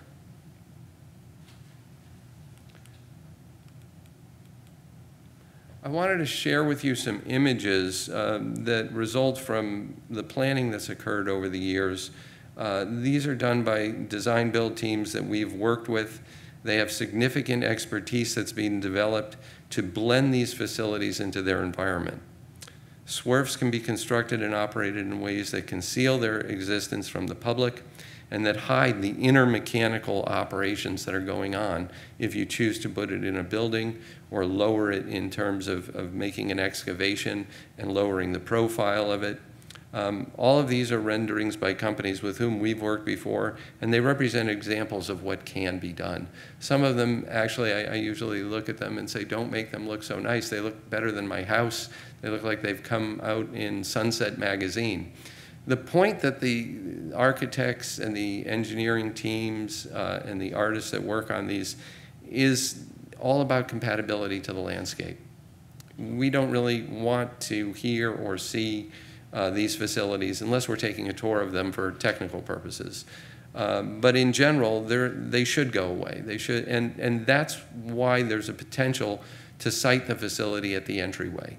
Without this kind of a treatment, we wouldn't want to put it as our grand entrance to the community. And so just in the way that if you've been to Palm Springs or Coachella Valley and you see those quite large subdivisions with fountains in their entryway, that's the other extreme. We can find a happy medium where architectural treatments and renderings can be applied so that we get facilities that we're proud of in terms of their aesthetic values. So what's going on inside of these plants? This is what's called a pre-engineered or a package treatment plant. It's made by the firm called Ovivo, and it starts to give you an idea of the processes that are being developed and deployed. Everything is sitting there on top of a large vault, which is an aerated chamber, which provides the primary contact time with the bugs that actually eat the waste. The facility, this is a membrane bioreactor, uses membrane filtration. There are a lot of different types of technologies that we can put into the box. We've selected what we think is the most economical approach for the project. It uses this type of a package system mentality to produce recycled water. Now, the production and use of recycled water is still regulated by the state. So we have to work closely with the regulatory agencies to make sure that what we prepare and provide to them meets their requirements. There's state law that is very specific in terms of the parameters of the water quality that have to be produced in order to use it effectively. So going back to Site 2, if we put this mechanical package inside one of these types of structures, we might have something that fits. One of our recommendations for moving forward on this is to have a charrette with the board, a planning opportunity to go walk the sites and talk about pluses and minuses of the look and the feel and the requirements. The other benefit when we put the mechanical into these into the interior building, we can better control airflow and the potential release of odors. And so that's a help as well overall to the project planning. Now, this used to be my funny slide within the stack. It's good to know that the project on its own could generate about 1.8 billion gallons of water. What I like to focus on here is, welcome to California, bring your own water. Well, that's what this project does. This project says we've got an area that we want to irrigate. Let's make our own water. This used to be a lot funnier, and now it's just expected. It makes a lot of sense. Let's shrink our water footprint by conserving as much as we can, but where we have to apply water, let's do it with the correct water supply source, in this case, recycled water.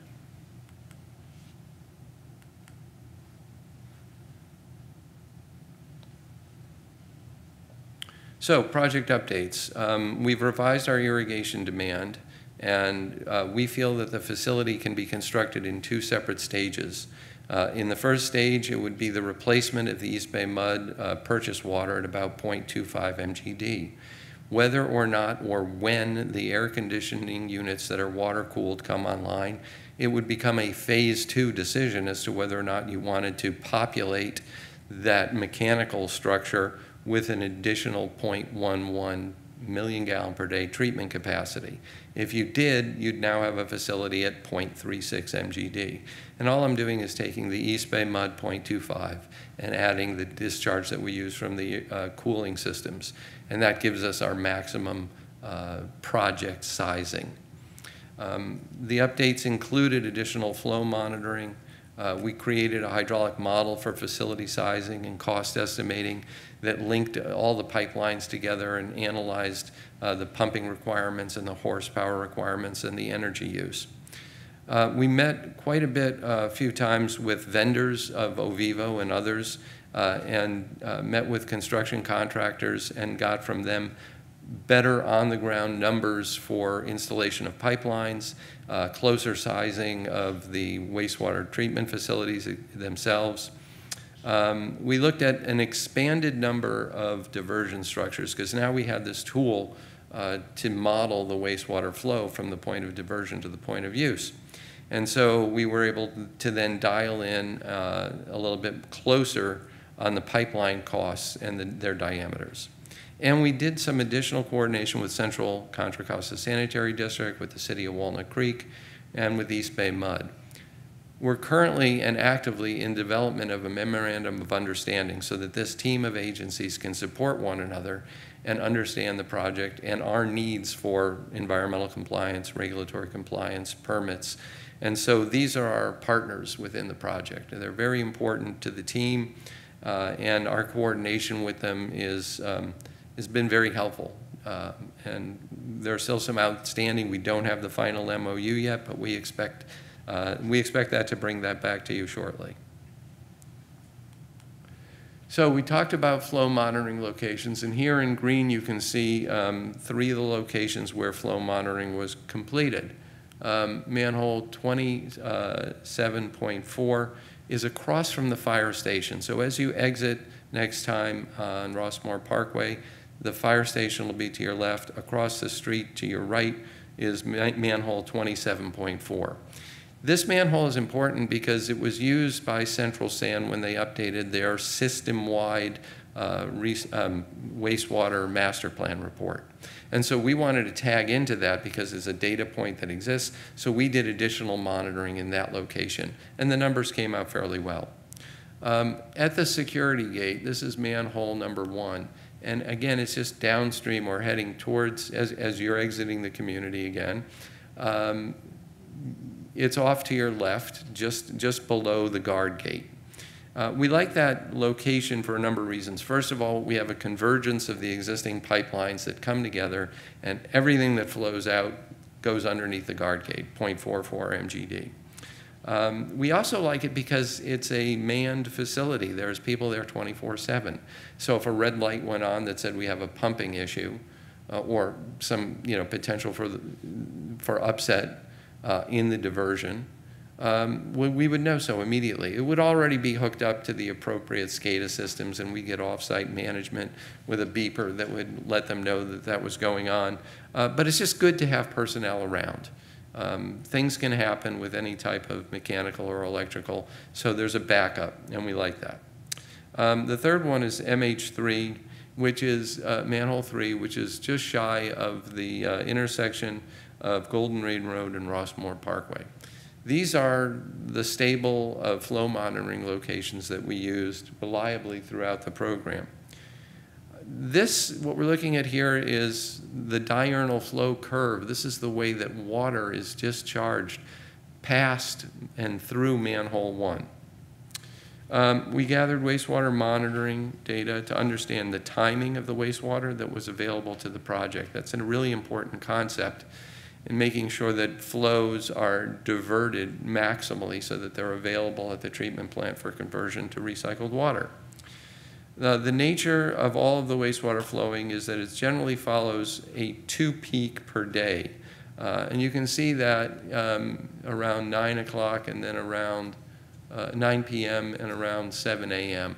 Those peaks are called the diurnal curves, and they're just characteristic of a residential wastewater flow. But again, they give us a little bit more information that helps to understand the sizing of facilities.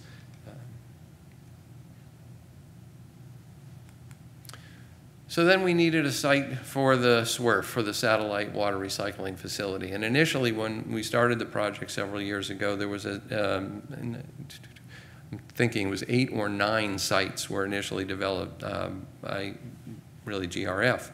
And so we toured those sites and we did some opportunities, pluses and minuses on each. Right now, let me just point them out. Site number 5 is at the maintenance facility, as I mentioned before.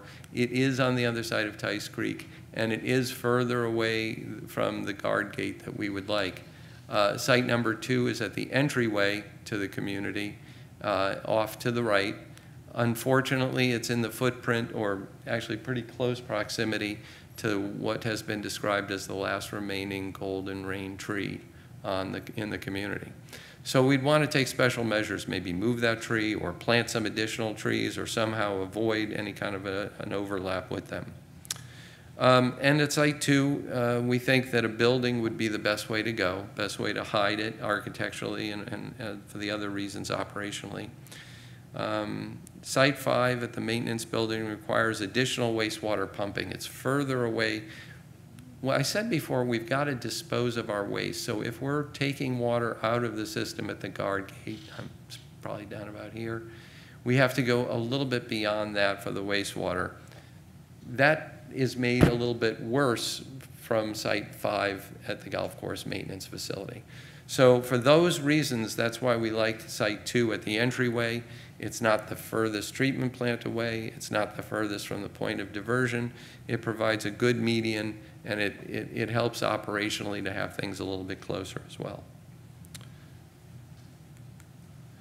This is just a recap of the flow monitoring that was done. Again, you can recognize the manhole numbers now, 24/7, manhole 1, manhole 24, manhole 3, and the flows that they represent. Again, seeing the highest flow at manhole 1 location of about 0.44 MGD.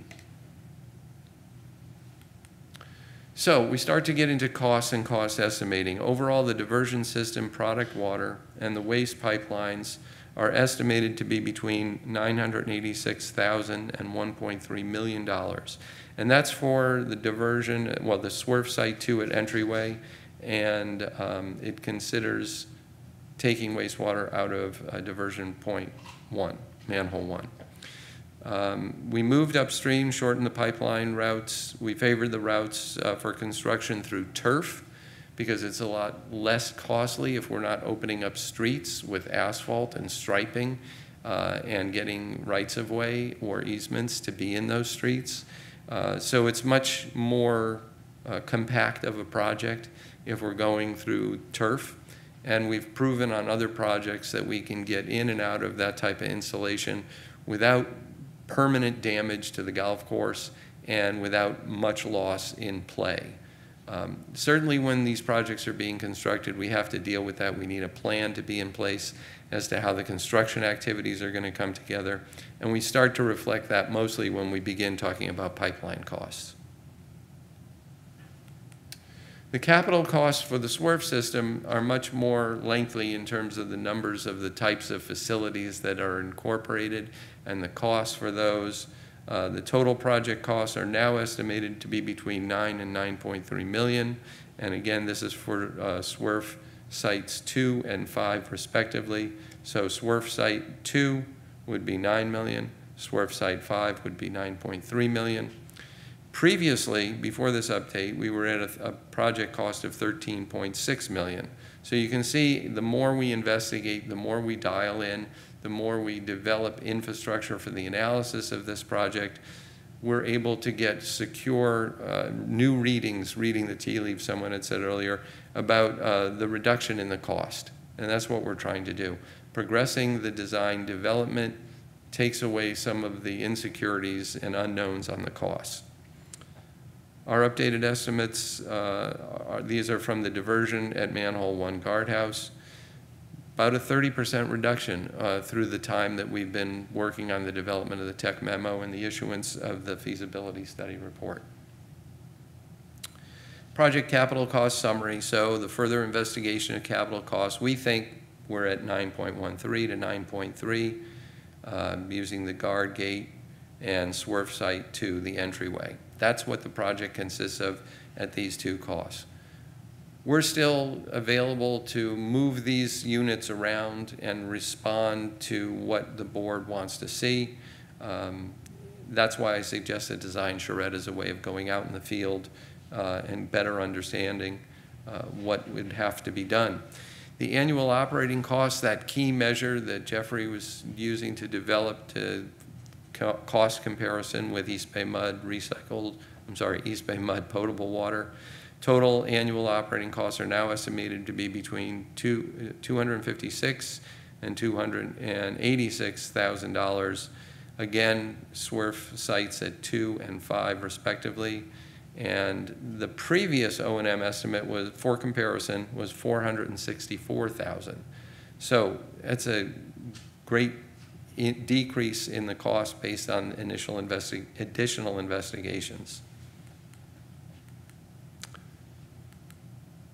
So what did we do in the technical memo? Just in summary, we updated the project cost estimates. We used advanced technological development and review, just modeling that's commonly available for pressurized pipes. We advanced the concepts. We considered planning, design, construction, and operational requirements, what we'd otherwise call soft costs, and we were able to dial those in a little bit better for their incorporation into the project. Fire breaks, plants that are low growing, that are open structured, that aren't as resonant, full of resin as other plants, large open areas, all these things contribute to pointing in the direction of a fire break. Whether that fire break is irrigated or not, either creates fuel load or it doesn't. And so irrigating the golf course, maintaining distances and open spaces, replanting with less resonance, less vegetation prone to fire. These are all good things from a master planning perspective that the golf course should take into consideration whenever it's removing trees or adding new trees or vegetation in general, or even in the selection of turf types. You've got it set up really well. Tim, you went through all of the good points about it, and we agree that golf courses can perform well in assisting fire breaks to occur.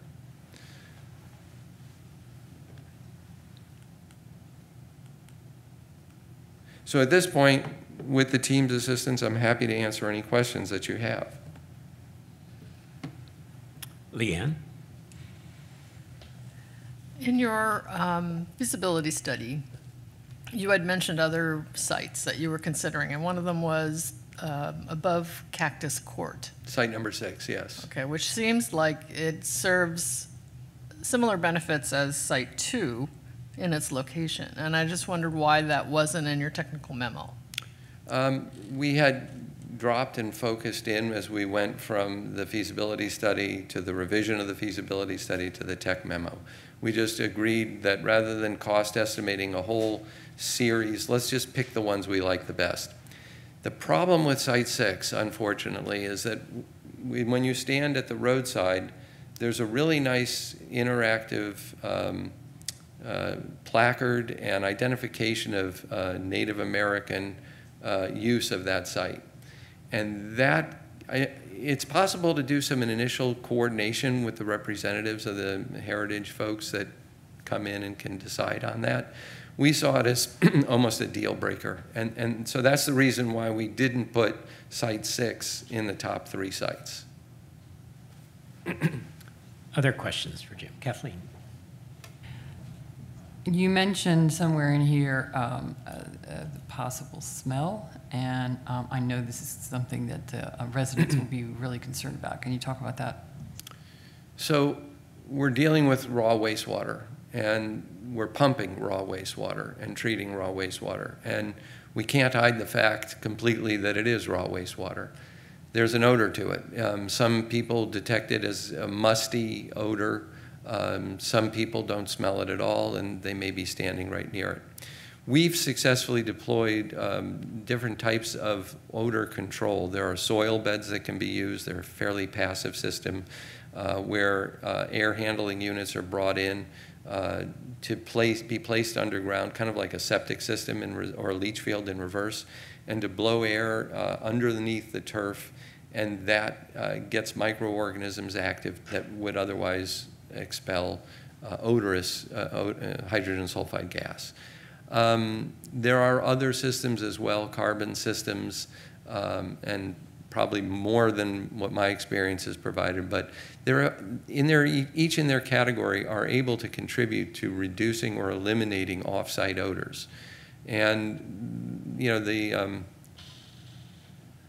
the real judge of that is your own nose, as you said, and that's another reason why setting up appointments and going out and seeing similar facilities. We had some board members from Diablo Country Club a couple of years back. We went on top of that mechanical system and we were opening the plates up and nobody could smell it. So we were literally standing on the top of the facility where you'd expect the most. The facility we did at Pacific Grove, we had a lot of dilution because of onshore breezes coming off of the ocean. But similarly, at both the diversion point and at the headworks of the treatment plant, odors were effectively controlled. Yeah, we had talked before the shutdown of taking a tour of some facilities, so I would be very interested in that. And then also, if there is some odor that some sensitive people would detect, would the site near the maintenance be a better option for that reason? You know, I don't know the answer to your question. I think what's important is the management of the odor, and then the use of technology to treat. Then we're in something that's predictable. That's sort of a weak answer to your question, though. Dale? I have two questions. Does it ever occur where you might need to use more than 10% of the water to move the waste along to Martinez, for instance? I'm sure it does on a daily basis, but that could be overcome with a little bit of on-site storage and the metering of the waste material. We call it WAS, waste activated solids. That could be moved and pumped. It'll have to be pumped down. So you're asking, do we ever come off of a 10% wasting rate? Right. Yes, but it's specific. Dennis, do you want to chime in on this, on variations in WAS production? Yes, I will. I presume you can hear me? Yep. Yes. Okay. We're typically the type of biological system that is being recommended wastes between 3 and 5% of the total production that is generated. We've used a 10% number. The flow we control. When we want to discharge it, we can do it at a couple hundred gallons a minute. We don't just bleed it slowly throughout 24 hours. We control it. So we discharge. We're losing you, Dennis. That's unfortunate, but yeah, I think he was also going to go into alternative treatment methods. There are different types of membrane products. I had mentioned earlier that the headworks, which is the place where grit and inorganic material, rocks, pebbles, that's collected through the street, that gets removed way up front. Because it tends to be odorous, we have an automatic washer on that system. So there's recycled water being applied to scrub it down. And then it goes into an automatic bagging system, and it produces about 40 pounds per bag. And then they go, actually the bagging unit sits right within a disposal unit. The sanitary landfill driver comes over, grabs it, sticks it in the back like any other waste. Okay, wonderful. And my next question, my last question is, if the board decides at some point to give you a go on this, how long might it take before it's operational? We like to allow about a 2-year time frame, about a year in design, because we're doing the concept level design. We're not doing final design. Oh, okay. So the final design has to be done. Permits have to be issued. We allow 8 to 12 months for that. And then the next phase is construction. There are some activities. If design build is used, if design build is a procurement methodology by which a designer teams up with a construction contractor under one contract, we can get a lot more speed and actually early start of different elements without all of the paperwork that would be otherwise necessary in separate design and build contracts. Thank you very much. Other questions? Ted? At the collection point, say near the guardhouse, either one, whichever, is this all done underground, or is that an above ground structure that will be put over the, where they pump it back? All below ground.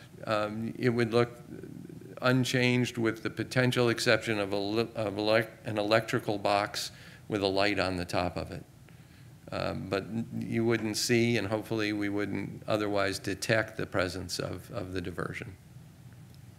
And if I may, The design of these systems on the diversion systems are passive, so that if there was a disruption, the wastewater that's currently flowing by gravity continues to flow by gravity. We only extract or divert what we need and pump that to the treatment plant when we need it as a part of our production schedule. And so a disruption at the diversion point would result in no change. The operator would still get a call because they're going to want to start it up in the morning, and if new flow isn't coming in, they want to know what's going on. Leanne and then Kathleen. Yeah, I have two questions also. You mentioned that there were, well, in your feasibility study, you talked about other locations locally that have a facility. I wondered if any of them had gone through a drought season and if they had to use East Bay mud as a backup and how that worked, and was it a smooth backup, or is it something we need to learn from and be wary of? I think there's always goodness in being worried and being aware. So I think your point is well taken. If we can find an analog, what can we learn from them? There is a golf course in Alameda that East Bay Mud supplies recycled water to. So we can check in with them on that, maybe get a tour set up, or at least get a list of questions to them that go to the point that you're interested in. Okay. So that's the one. There aren't very many right now that are active in development. There's Diablo Country Club, Moraga Country Club, Orinda. We've worked with them on different stages of planned development. But in terms of a constructed facility fed by East Bay Mud as being the water purveyor in a drought, cutbacks, I think the Alameda Golf Course will be the one. Okay. And then also your rendering of the microblocks, there wasn't any scale of size. So what dimensions are we talking about for that box? And then also the dimensions of the perimeter size of the plant? Perfect question. The woman from the Rossmore newspaper and I were chatting about this before. It's about a 70 by 40, and that's an initial by the vendor based on the information we've developed and provided to them. On top of that, we've allowed for a 10-foot perimeter buffer on all sides. And what we've started talking to them about is reconfiguring, if we can take individual processes like the headworks process from the biological process, from the disinfection process, if we could move them apart and treat them as pods, if you will, within a sizing that might shrink if we were able to do some maneuvering of the portions of the project. Kind of like taking the wheels off of the car and storing them separately in different locations and then getting up in the morning and putting them back on. Okay, Kathleen, and then Ted. Okay, so following up on Leanne's question, the amount of wastewater coming into the treatment plant wouldn't really depend on a drought, right? Because this is water coming from people's houses? You'll see some reduction in it. The drought response will occur typically interior use. So that's what we care about, interior use of water to produce wastewater, to produce recycled water. And so during the drought, people do adhere, and there is even a downside to this, and that is, will we have enough wastewater being produced under a drought because people are cutting back on interior uses? Okay, so my other question is, I understand this is a difficult question because there are so many variables that we won't know in the next years. But can you give us any idea of a range or a clue of the payback time? This is expensive, and but we will be reducing the amount of water we're purchasing. Right, and the hopes is that if we just reduce, rather replace at the same cost or better, it'll work from a budgetary perspective for GRF. So we've seen in economic models that we've run, and we've had specialists working with us, about a 19-year period until the costs are the same, that that the cost of recycled for that project equate to the cost of potable. What that doesn't take into consideration is kind of an unfair balancing, because you're always comparing a new system against an older system that's fully paid off and fully developed. So East Bay Mud's infrastructure, you know, is completed to the doorstep and delivering water. We've got to build that all. So it's hard to make a fair comparison on that basis alone.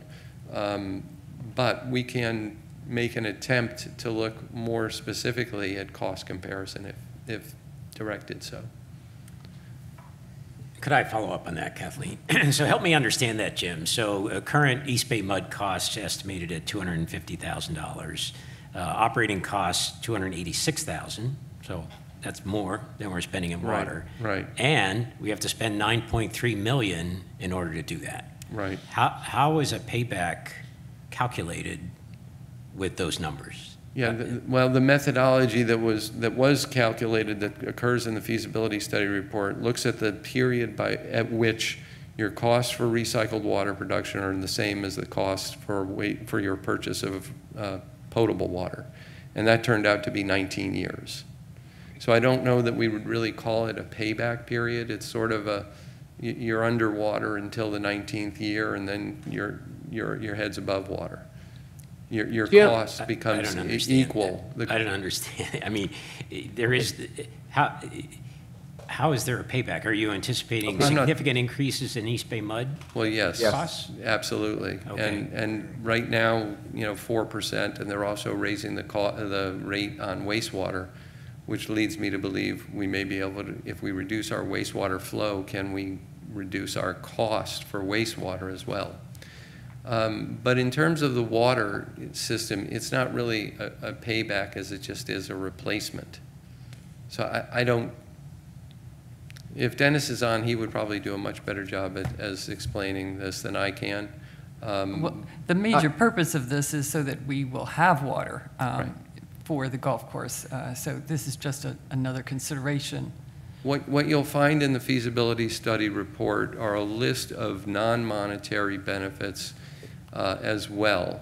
The provision of an adequately irrigated fire break, that's a positive. I don't know how to put a dollar figure on that. It's an unknown in terms of the occurrence, but it's kind of like an insurance policy, if you will. The aesthetic quality of the community, having it irrigated. We saw down in Monterey County that if they couldn't find an alternative water supply source, and their costs for water are much higher, and we can go into that if you like, but because the golf course would go under, it would be a brown patch, as you had said. If you decided to resurrect the golf course, it would be millions in terms of returfing it. So that's another way of looking at the costs as a cost comparison to other projects and what they've gone through. I just want to reiterate that the payback is not a good term to use with this. Your other terms are appropriate, insurance and so on, because when we think about residents being impacted, the coupon's not going to go down because of this. In fact, in the current comparison, it may go up, but it requires a capital investment that is like an insurance policy going forward for the community. One thing I'd like to amend to my former discussion on this was housing will take advantage of the availability of a golf course gone brown. And so you'll get an irreplaceable, irrevocable action will be developed. You have to do something with the land. If it's fallow and it's brown and it's not supporting golf, inevitably in California, a proposal will be brought forward for homes. You have protection against that here. I don't know if it works the same way as it did in Pacific Grove, but there was great concern about housing and housing impacts that were not previously planned for, and that includes roadway and emergency services and everything else that goes along with it. The insulation that GRF has and Rossmore as a whole from spiraling building, out of control building, may protect you from that. But it'll be harder and harder if you have an asset that's not in use, it's not returning anything. Somebody will say, well, why don't we build more units there? So it's an unintended negative consequence. Ted, you had a Jim, question. this is Dennis Casper. Let me just add a little bit different perspective. You are correct in saying payback may not be the proper term. It's payback. What's the payback on a fire department? It's a little bit like that you have a service that provides much more than simply a cost return.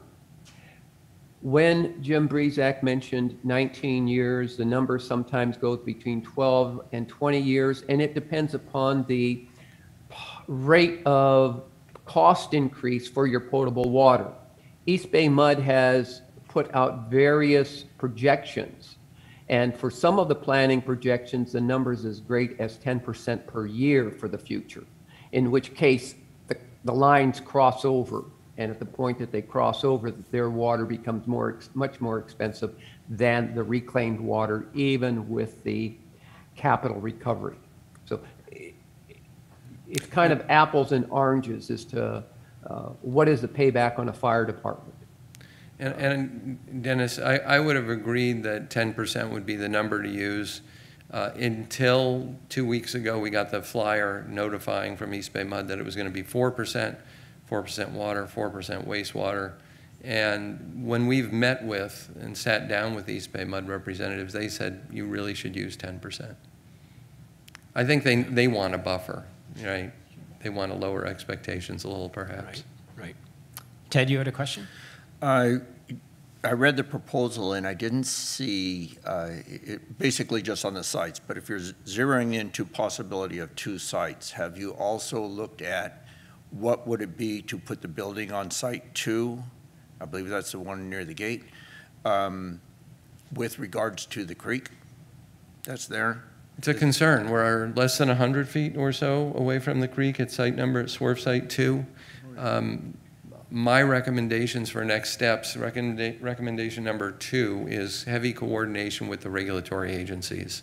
The regional board has had too much fun working out here for too long over issues on the creek, and we don't want to give them any reason to extend their stay. They're good people and they have good programs, but they're a little bit myopic. And so, the technology to have a safe and effective treatment plant within a 100-foot buffer of the drip line of the trees, I think they're State Fish and Wildlife regulates up to the drip line of the tree plus 50 feet, I believe, is the jurisdiction they're taking now. Is that about right?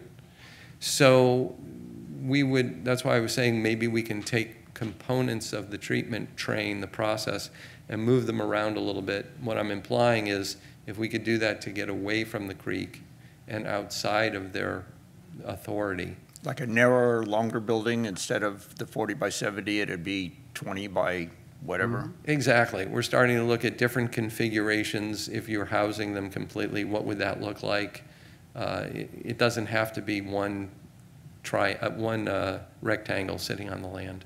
Okay, and I have another question too, because I know East Bay Mud has their own water reclamation. How would they feel when you take 4 MGD away from them? Surprisingly good. They are the water purveyor, and as such, there's a thing called, just flew out of my mind, Duplication of Services Act, Service Duplication Act. So we can't compete with them because they legally have the purveyorship of water. We met with them, they said no objections, we're happy to contribute. What they're really doing is allowing small projects like this one to come about, and it makes it that much easier when they have to go to regional solutions. They did other projects that are regional through the Bureau of Reclamation, require much more infrastructure. This project is very small.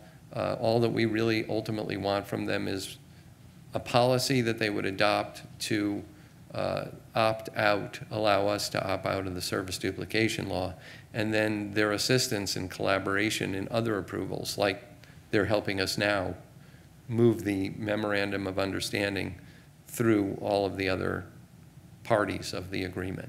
So they're being quite helpful. Okay. Other questions? Leanne. I believe it was in the the attachment on the feasibility study, they talked about the 19-year projection that spoke of management of the facility. Now, I'm new to GRF, so this may have changed, but are we still considering owning it outright versus outsourcing the entire thing versus owning it and hiring management? I mean, is that still a possibility? It is, and I think my recommendation number 4 is to make a decision on the procurement methodology, whether we would use, similar to your solar field, what would be described as a P3 or a public-private partnership. There they call it, paying for water as a service. And so an all-inclusive fee that included management, their own staff, all the chemicals, all the construction, is still very much alive and forms a comparison to the more traditional way of obtaining your own financing. And correct me if I'm wrong, but weren't some of the costs of that, well, you gave benefits and downsides to those Yes. relationships. And at some point, I might be forgetting, but it seemed like there was actually a cost benefit to the outsourcing versus owning. Is that? There can be, and I think it's where you want to put the money, where you want to have the control. I think P3s are a good thing, but who are we going to get locally? We have to be concerned about operations. Operations requires certification. Certification requires labor, and that labor needs oversight. And we don't know of many other facilities like this where we would have the expertise in the labor pool available to kind of come by and make sure that our facility is being operated correctly. Because they'll take all the onus for any discrepancies in operation, any violations, but still the fact is it's on your property. And if there's a major disruption of it, was it operational? And so did we have the right people providing the oversight? Well, those people are a part of a workforce that is a project company. So there'd be a new company established called the GRF Recycled Water, Inc. And they would show up at a meeting like this and come before you and say, we're submitting our budget for the next quarter, or here's the results of how much production we've had. The other thing they're going to want to do, though, is they're going to want to expand the facility because they now are in a position of making money off of sales of recycled water. And so negotiated into the agreement would be the primacy that GRF would have, so the no cutbacks under any circumstances. But how far would they be willing to go, and to whom would they serve, and how would that affect the community? Those are things that they're not deal breakers, they just need to be incorporated into the deal. So P3 still exists, it's still a good idea, it's just a matter of legally, can you do it? Do you want to do it? Financially, does it make more sense for you or not? Ted? So I didn't read this in the paperwork that I was reading, but I was wondering, is this a fully automated system? I built a house with an engineered septic system that I never touched. It had its own computer. It would tell someone what is wrong with it, and then that person would show up and fix whatever's going to happen with it. Is this thing a fully automated system that that you have people who run it, but they don't have, if something's going to go down, it tells it ahead of time and they can take care of any problems? Yes, and if I was from Ovivo or one of these companies that puts it together, this is the point at which I'd pull out my phone and say, see, I can operate all the pumps from here and the chemical addition, and look, I'm getting a warning that the turbidity is off. Those are great sales points. What they really mean to us is labor and the cost of labor. That's the highest cost that we have on our operations spreadsheet. And so what can we do to reduce the labor involvement? And automation is one of the key ways, becoming more and more available, more and more common. You did it at your house. We can certainly do it at a reclamation plant. There still is going to be the need for, I think we've identified it as 0.25 FTE, full-time equivalents. And the need there, part of it could be designed around, part of it is at the agencies, but we may be taking daily water quality samples. And those have got to be preserved and go off to the lab. And this is just kind of one example at the skimming the surface of your question. But it needs the right people to take the right actions. I'm less worried about the disruption because typically the fault on disruption is shut it down. And so everything gets shut down. That's kind of easy, and as long as the right people are there for startup. So does that add? Okay, thank you. Okay, we need to start wrapping this up. Paul? Sorry. You said something about a 2-year process for the design build. Yes. And you included in that environmental reviews, permitting and stuff like that. I think you said 8 months. Are there any other permitting environmental reviews that need to happen before that process takes place? Both of the sites are next to Tice Creek. And what kind of barriers to progress are we going to see, or maybe not barriers, but how long is that going to extend the process? It could take it all the way well through the end of the process, but we don't want that. We want early indication of favorable permittability. We need to sit down with the local representative of the Regional Water Quality Control Board, the Air Quality Management District, the Regional Board. We need to know from them that we have a project that is permittable. And that may take some education on our part, teaching them a little bit more, because staff comes in and goes out. We lose people at the agencies and we gain people. But we make the investment of the time to meet with them. We bring them out on site. We maybe take them to other sites as well. Because in the end, that potentially less experienced person has to write the permit. So we help them with that. We give them examples of other permits that we've done. But it is a lengthy process. There are permits from the Regional Board, Division of Drinking Water. If we use ultraviolet as the disinfectant process, we won't know the actual limitations on that equipment operation until it's up and operational, because the Regional Board doesn't want to give you a pass and say, oh yeah, I'm sure it'll work out, close the door and good luck. They want to know up front, it is working. You said it would work in this manner, and now we want to have proofing of that by sampling it, and then we'll look at the results. So it's probably not as bad as I'm making it out to be. It occurs frequently throughout the design development process and then throughout the construction process for some of the permits. Air quality is similar. There's a authority to construct, and then later on, when you're operational, there's a permit to operate. So there's two elements that come from one agency at different times of the development of the project. Okay. Any other questions? Jim, I'm hoping you can leave us on a high note. There's a lot of money being thrown around, infrastructure bills, code relief, whatever. Are you seeing anything on a federal or state level that might benefit this project?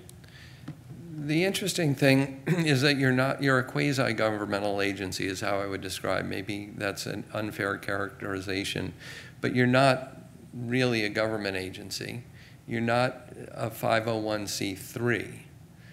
501c3s and government agencies have the availability of state revolving fund. If you wanted a low interest loan, it would be about 1%. And then there's a state grant program, water reclamation bond law, that provides small grants up to about $2 million. We've gotten them about $2 million.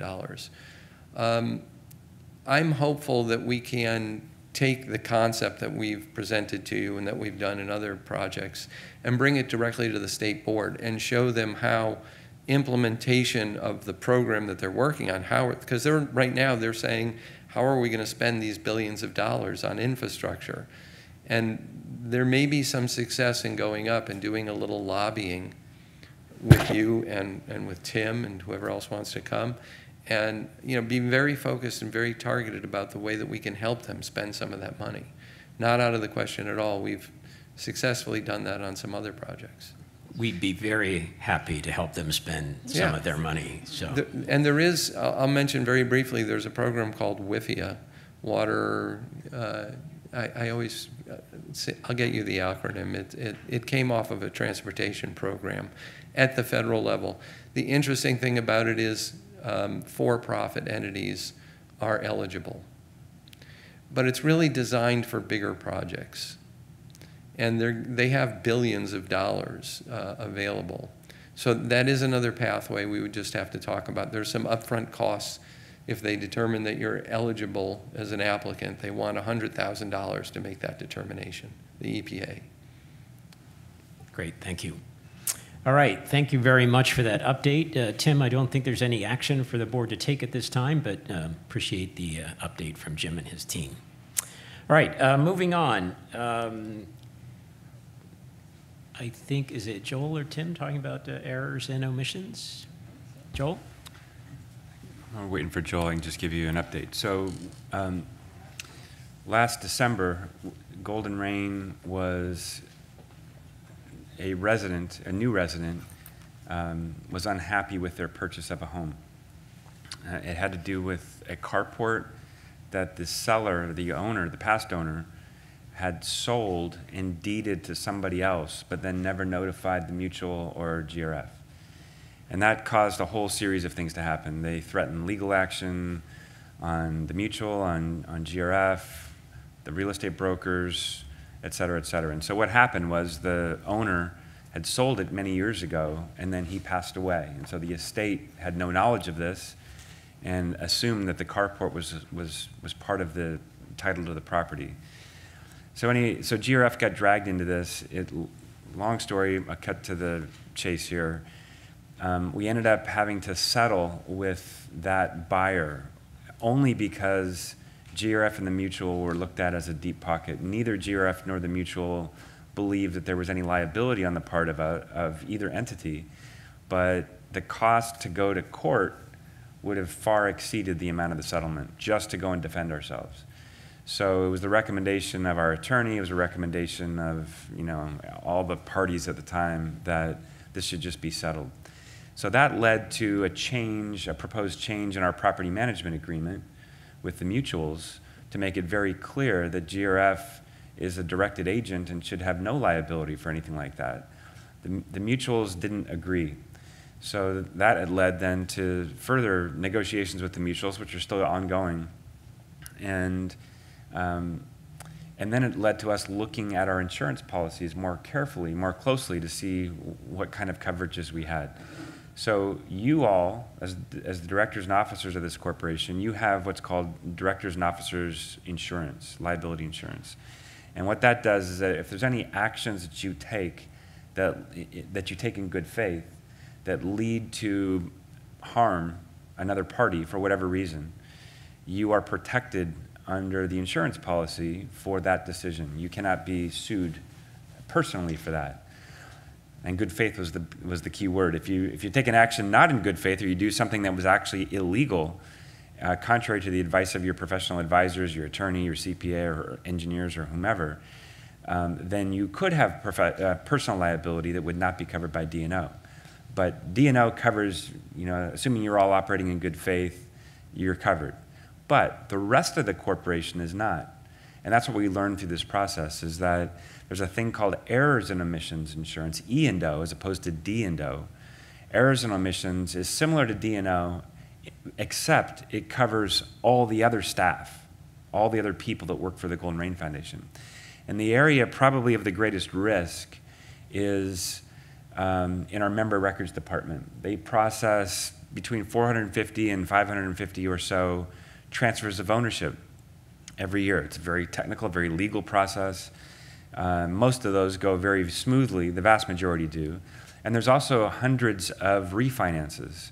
In all of those cases, refinances and membership transfers all have the potential for risk to the corporation. And in fact, that is what the carport person was alleging, was that there was, GRF and the mutual should have known that the owner sold his property, his carport. But that was really the seller's responsibility and the title company's responsibility. But, as I said, to go and defend ourselves against that claim, we would have spent much more than the amount we settled for. So E&O insurance would step in that case, up to, beyond the deductible amount. So, and then the other insurance, just because we were evaluating all of our insurances as a result of this incident earlier, or at the end of last year, we also determined that we might not have adequate environmental coverage. So we have 2 fuel tanks. One is up at MOD, the other's over at the golf maintenance yard. Underground fuel or above ground. We've got other kinds of liquids and that kind of thing that are in tanks.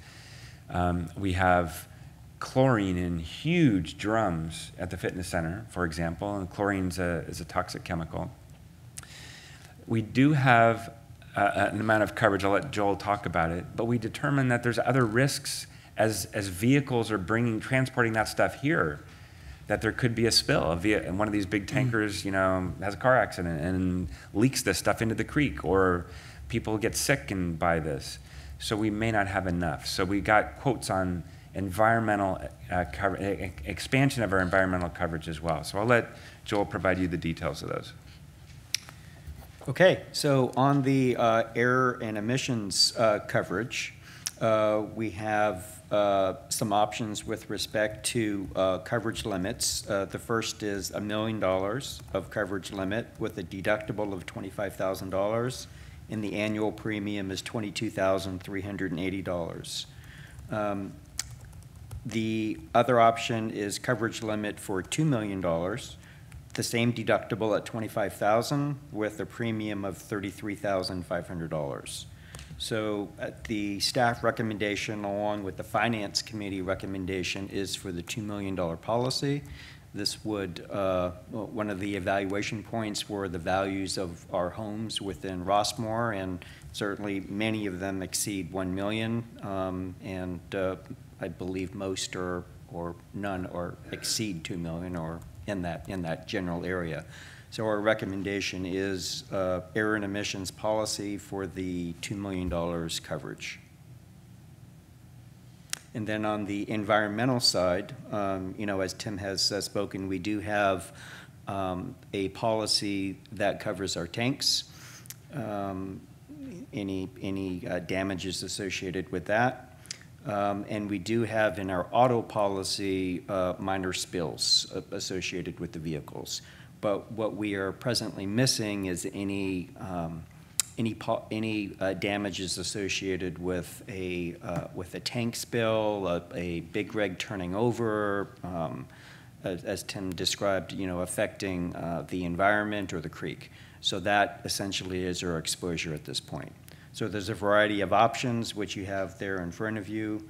Again, staff and the finance committee is recommending a policy of $3 million. It has a $25,000 deductible. It is more cost effective to do a 3-year policy based on the proposal. The premium that would cover the 3 years is $43,302, which is a cost per year of $14,434, as opposed to a $3 million single year policy for $24,056. Any questions? Kathleen. Okay, so for the air and emissions insurance, you're recommending a $2 million insurance policy. Can you give an example of something that would happen that would require a payment of $2 million? Maybe again, as Tim was describing, there are a lot of transactions in member records associated with title transfers. A value of a home could be, again, close to that $2 million. So if there is an error or a mistake associated with member records that caused a situation to where we would be responsible for the value of the home. How likely is that? I mean, this incident we had was, we paid, what was it, 5,000. So it's a long way from 5,000 to 2 million. Absolutely, but if we take a look at the difference in premium from a $1 million policy to a $2 million policy, it's maybe about $11,000 on an annual basis. I would say for that extra $1 million of coverage, I would say it's worth the peace of mind that if damages do occur and if they do exceed $1 million, an additional $11,000 per year is, in my opinion, worth it. Other questions? Could I ask a question? So it seems to me another area of risk is alterations, inspections that may even be more riskier than member records. Are they covered by this as well? Yes, so MOD is technically part of GRF, although it's a separate division, but certainly there are building maintenance and construction type of activities that occur within MOD for the mutuals. So those activities would be covered as well. Tim?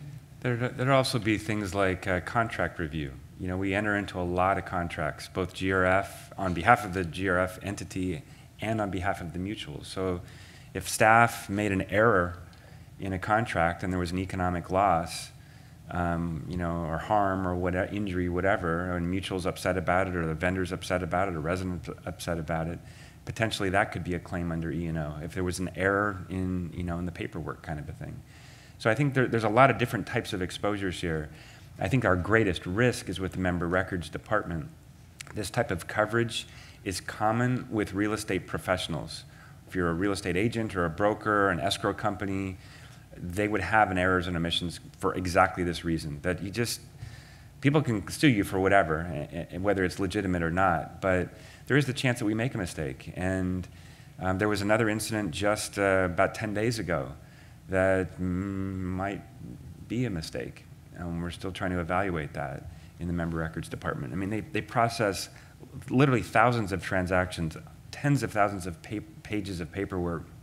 It's very easy somewhere in there to find a mistake. And you can probably find a mistake everywhere. I mean, we all are not perfect. But what's the likelihood of it leading to a claim or an injury or somebody suffering financial harm or whatever? $2 million, as Joel said, the price difference between $1 million and $2 million in coverage is pretty nominal. And $2 million would be the outside event or case that somebody is suing because they got into a property they shouldn't have gotten into, or we made an error in the processing and somebody else ended up owning the property. Who knows? But let's say it's the whole house. And what's the greatest exposure we would have? It's about $2 million is the limit for the upper end of the home values in Rossmore. So, and as he said, it's a pretty nominal increase in premium to go from $1 million to $2 million.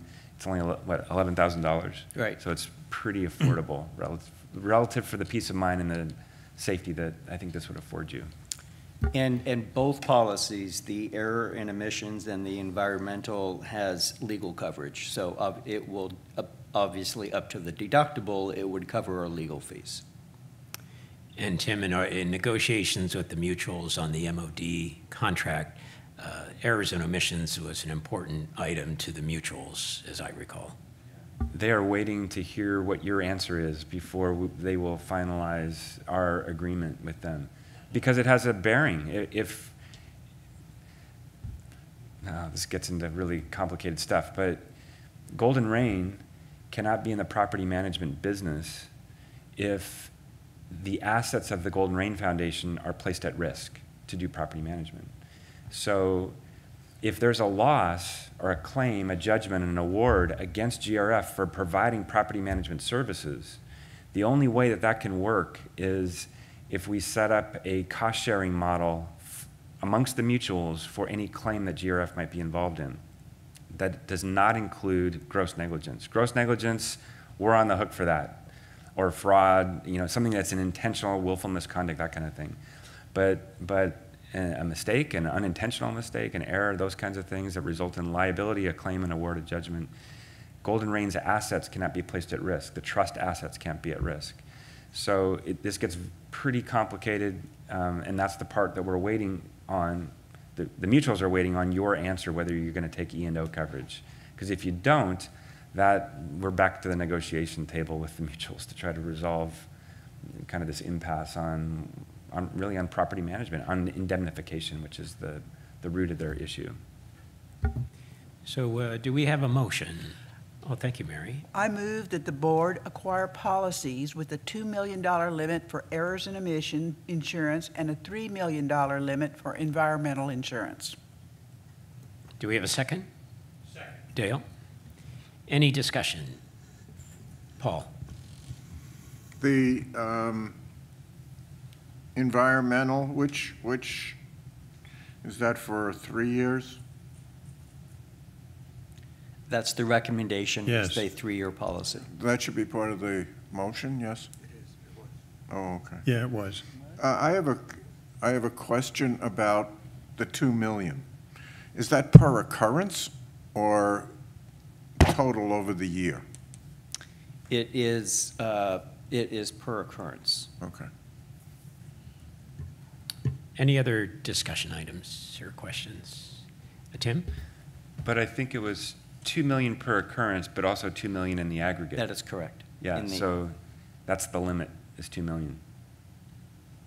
So if we had multiple claims, our limit would be $2 million in total. So it is limited. Yeah. Per year? Or per policy year, yeah. Yeah. Okay, any other questions? I think we're ready for, Tim? One more thing. Yes. So, because this is something we discovered after the fiscal year began, it's not budgeted. So I want to make sure you understand that it's not part of the 2021 budget. So if we acquire this, it will be coming out of our surplus funds. We have significant surplus funds that can more than afford this. But I wanted you to know that it's not a budgeted cost. Yeah. We will budget for it in 2022 if you approve. Okay, thank you. Deborah, I think we're ready for a vote. Certainly. Walker? Yes. Stumfeld? Yes. Hamaji? Yes. Hurt? Yes. Bentley? Yes. Harrington? Yes. And Mataraki? Yes. Unanimous. Okay, last item, I believe, on the agenda is in terms of committee appointments. I want to just say that there were 11 openings for resident advisory committee positions. We had 19 applicants, which is just outstanding. Appreciate everybody stepping forward. I think a lot of that was due to the recruiting video that the Finance and Audit Committee did, starring myself in the opening. It was quite gripping. But I want to thank everybody for being a big part of that. So with that, I want to recommend the following folks. On the Aquatics Advisory Committee, Vivian Clayton, Catherine Robinson Walker, no relationship, Ben Wright. Audit Committee, Alan Smith. Finance Committee, Bill Dorban, to serve the 1-year term of Gene Autry. David Kirkpatrick and Diane Portnoff. Fitness Center Advisory Committee, Alice King and Louis Venagas. Golf Advisory Committee, Teddy Swanson. I should also note that Carl Brown has resigned from the Planning Committee effective immediately, and so I am recommending Kathleen Stumfeld as a replacement for Carl on the Planning Committee, and also that chairs for committees for the upcoming year would be Brian Stack for Aquatics, Merrick Lipson for Audit Committee, Bill Dorban, Finance Committee, and Jim Griselle for Fitness Center Advisory Committee, and John McDonnell, Golf Advisory Committee. I make a motion on the well-stated comments that you just made. I think I like that. Is there a second? I'll second. Mary, thank you. Any discussion? We love volunteers, so thank you, everybody. Let's take a vote. Deborah? Walker? Yes. Stumfeld? Yes. Hamaji? Yes. Hurt? Yes. Bentley? Yes. Harrington? Yes. Mataraki? Yes. Unanimous. Okay, thank you. Announcements, there will be no mid-month, No, one though. more. Excuse me, yes, Tim. We had an emergency item we added to the agenda last night. I forgot to write that down. Yes, Yeah. here we go. Do you want me to? Yes, say it? please. All right, so I don't have any information for you in your packet. I don't have really any details. There's an emergency authorization for spending that has just occurred yesterday. There was a sewage, so we're talking about sewage. There was a sewage major sewage overflow spill up at MOD last month. It affected, that's where we have, the whole operations for MOD. It permeated over a weekend, unfortunately, got into all the carpet, all the vinyl flooring, and into the walls. So all of that has been cleaned up and removed, but we got the results of the, sampling and testing, whatever the testing that's required, and the results came back yesterday and indicate that we have to, the cleaning it wasn't good enough. It has to actually be replaced, as does the drywall, the sheetrock at the base of the... Portions of the sheetrock. Portions of it, yeah. Maybe. So thanks, Paul. Yeah. So Paul, you want to provide any other details on this? Well, the flooring itself is 14 years old. Useful life on carpet and flooring is anywhere from 8 to 10, so we're well beyond that. But when the sewage spill occurred, backup occurred, it essentially affected all of the accounting office and parts of the building maintenance office, the women's bathroom, the hallways. The far end was not affected, but it really doesn't make sense to only do half the building when you're looking at 15-year-old carpet. So I've been trying to get estimates during this meeting, and actually a few of them have come in. And we're looking at about $150,000 to do all the work. We will not have to relocate staff. The way we would do it is do it on a weekend, move all the cubicles, take them down, move everything out into the parking lot, and do it in 2 phases, so it'd be over 2 different weekends, so we can keep the operation moving. But it's unfortunate, but it's really not something where you want to be working with that in the area. Any questions? Dale? Yeah, Paul, because this is occurring so tight frame for us, would it be better if we passed an amount not to exceed something, so that you have some room? I think that's what we're asking for, and I think 150K would do it. Originally, I had talked to Tim about 200,000, but the way the bids have come in, the flooring pricing isn't as high as I thought it would be, and so I think we're safe with 150. If we need to come back for more, I guess we could, but I'm comfortable with that. Well, if we did an amount not to exceed, then that gives you a little bit of flexibility. If we have 200,000, then I don't have to worry about it at all. But I'm thinking around 150 is where it's going to come in. Okay. Okay, Kathleen and then Ted. So my question is, the sewage problem has been fixed? Good question. I was waiting for that one. Yeah. It's been a real problem.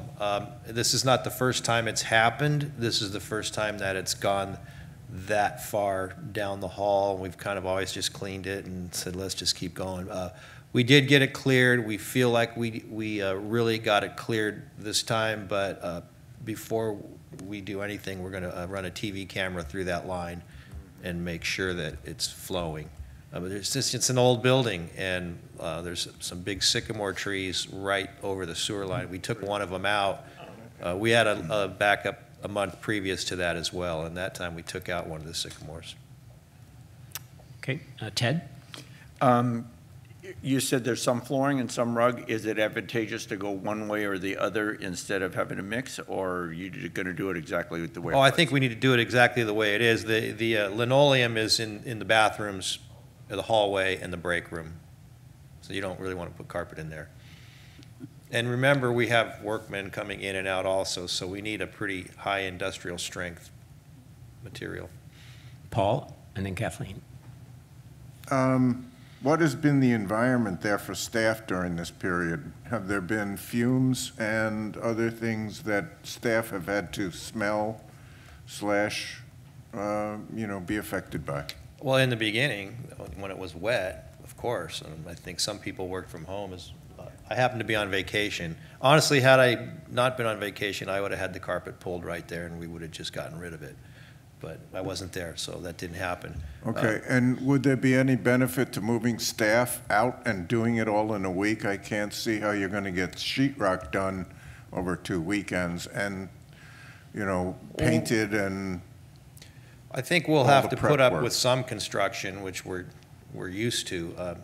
We'll have to get into that when we start I haven't got the remediation estimate yet, so I'm not sure what's going to be involved in that. The last time we did a carpet replacement was 2007, and they were able to do the whole thing in one weekend. But that didn't involve the remediation. Okay. Kathleen? I would like to make a motion that the board approve emergency repair money of an amount not to exceed $200,000 for the repair of the MOD flooring and walls from the sewage spill. From from the trust estate fund. From the trust estate fund. Do we have a second? Mary? Okay, any discussion? All right, let's take a vote. Deborah? Walker, Yes? Stumpo, Yes. Hamachi, Yes. Hurt, Yes. Bentley, Yes. Harrington, Yes. Mataraki, Yes. unanimous. All right, we thank you. Just a note to follow that up, the Finance Committee had reported there might be $900,000 available to spend in the Trust Estate Fund. That is now down to $700,000. So, There goes pickleball. there is only one pocketbook there. So announcements, there will be no mid-month meeting, and the next meeting is here in the Peacock Room, Thursday, July 29th at 9 a.m. We are now adjourned to executive session. I get to use it again. Thank you, everybody.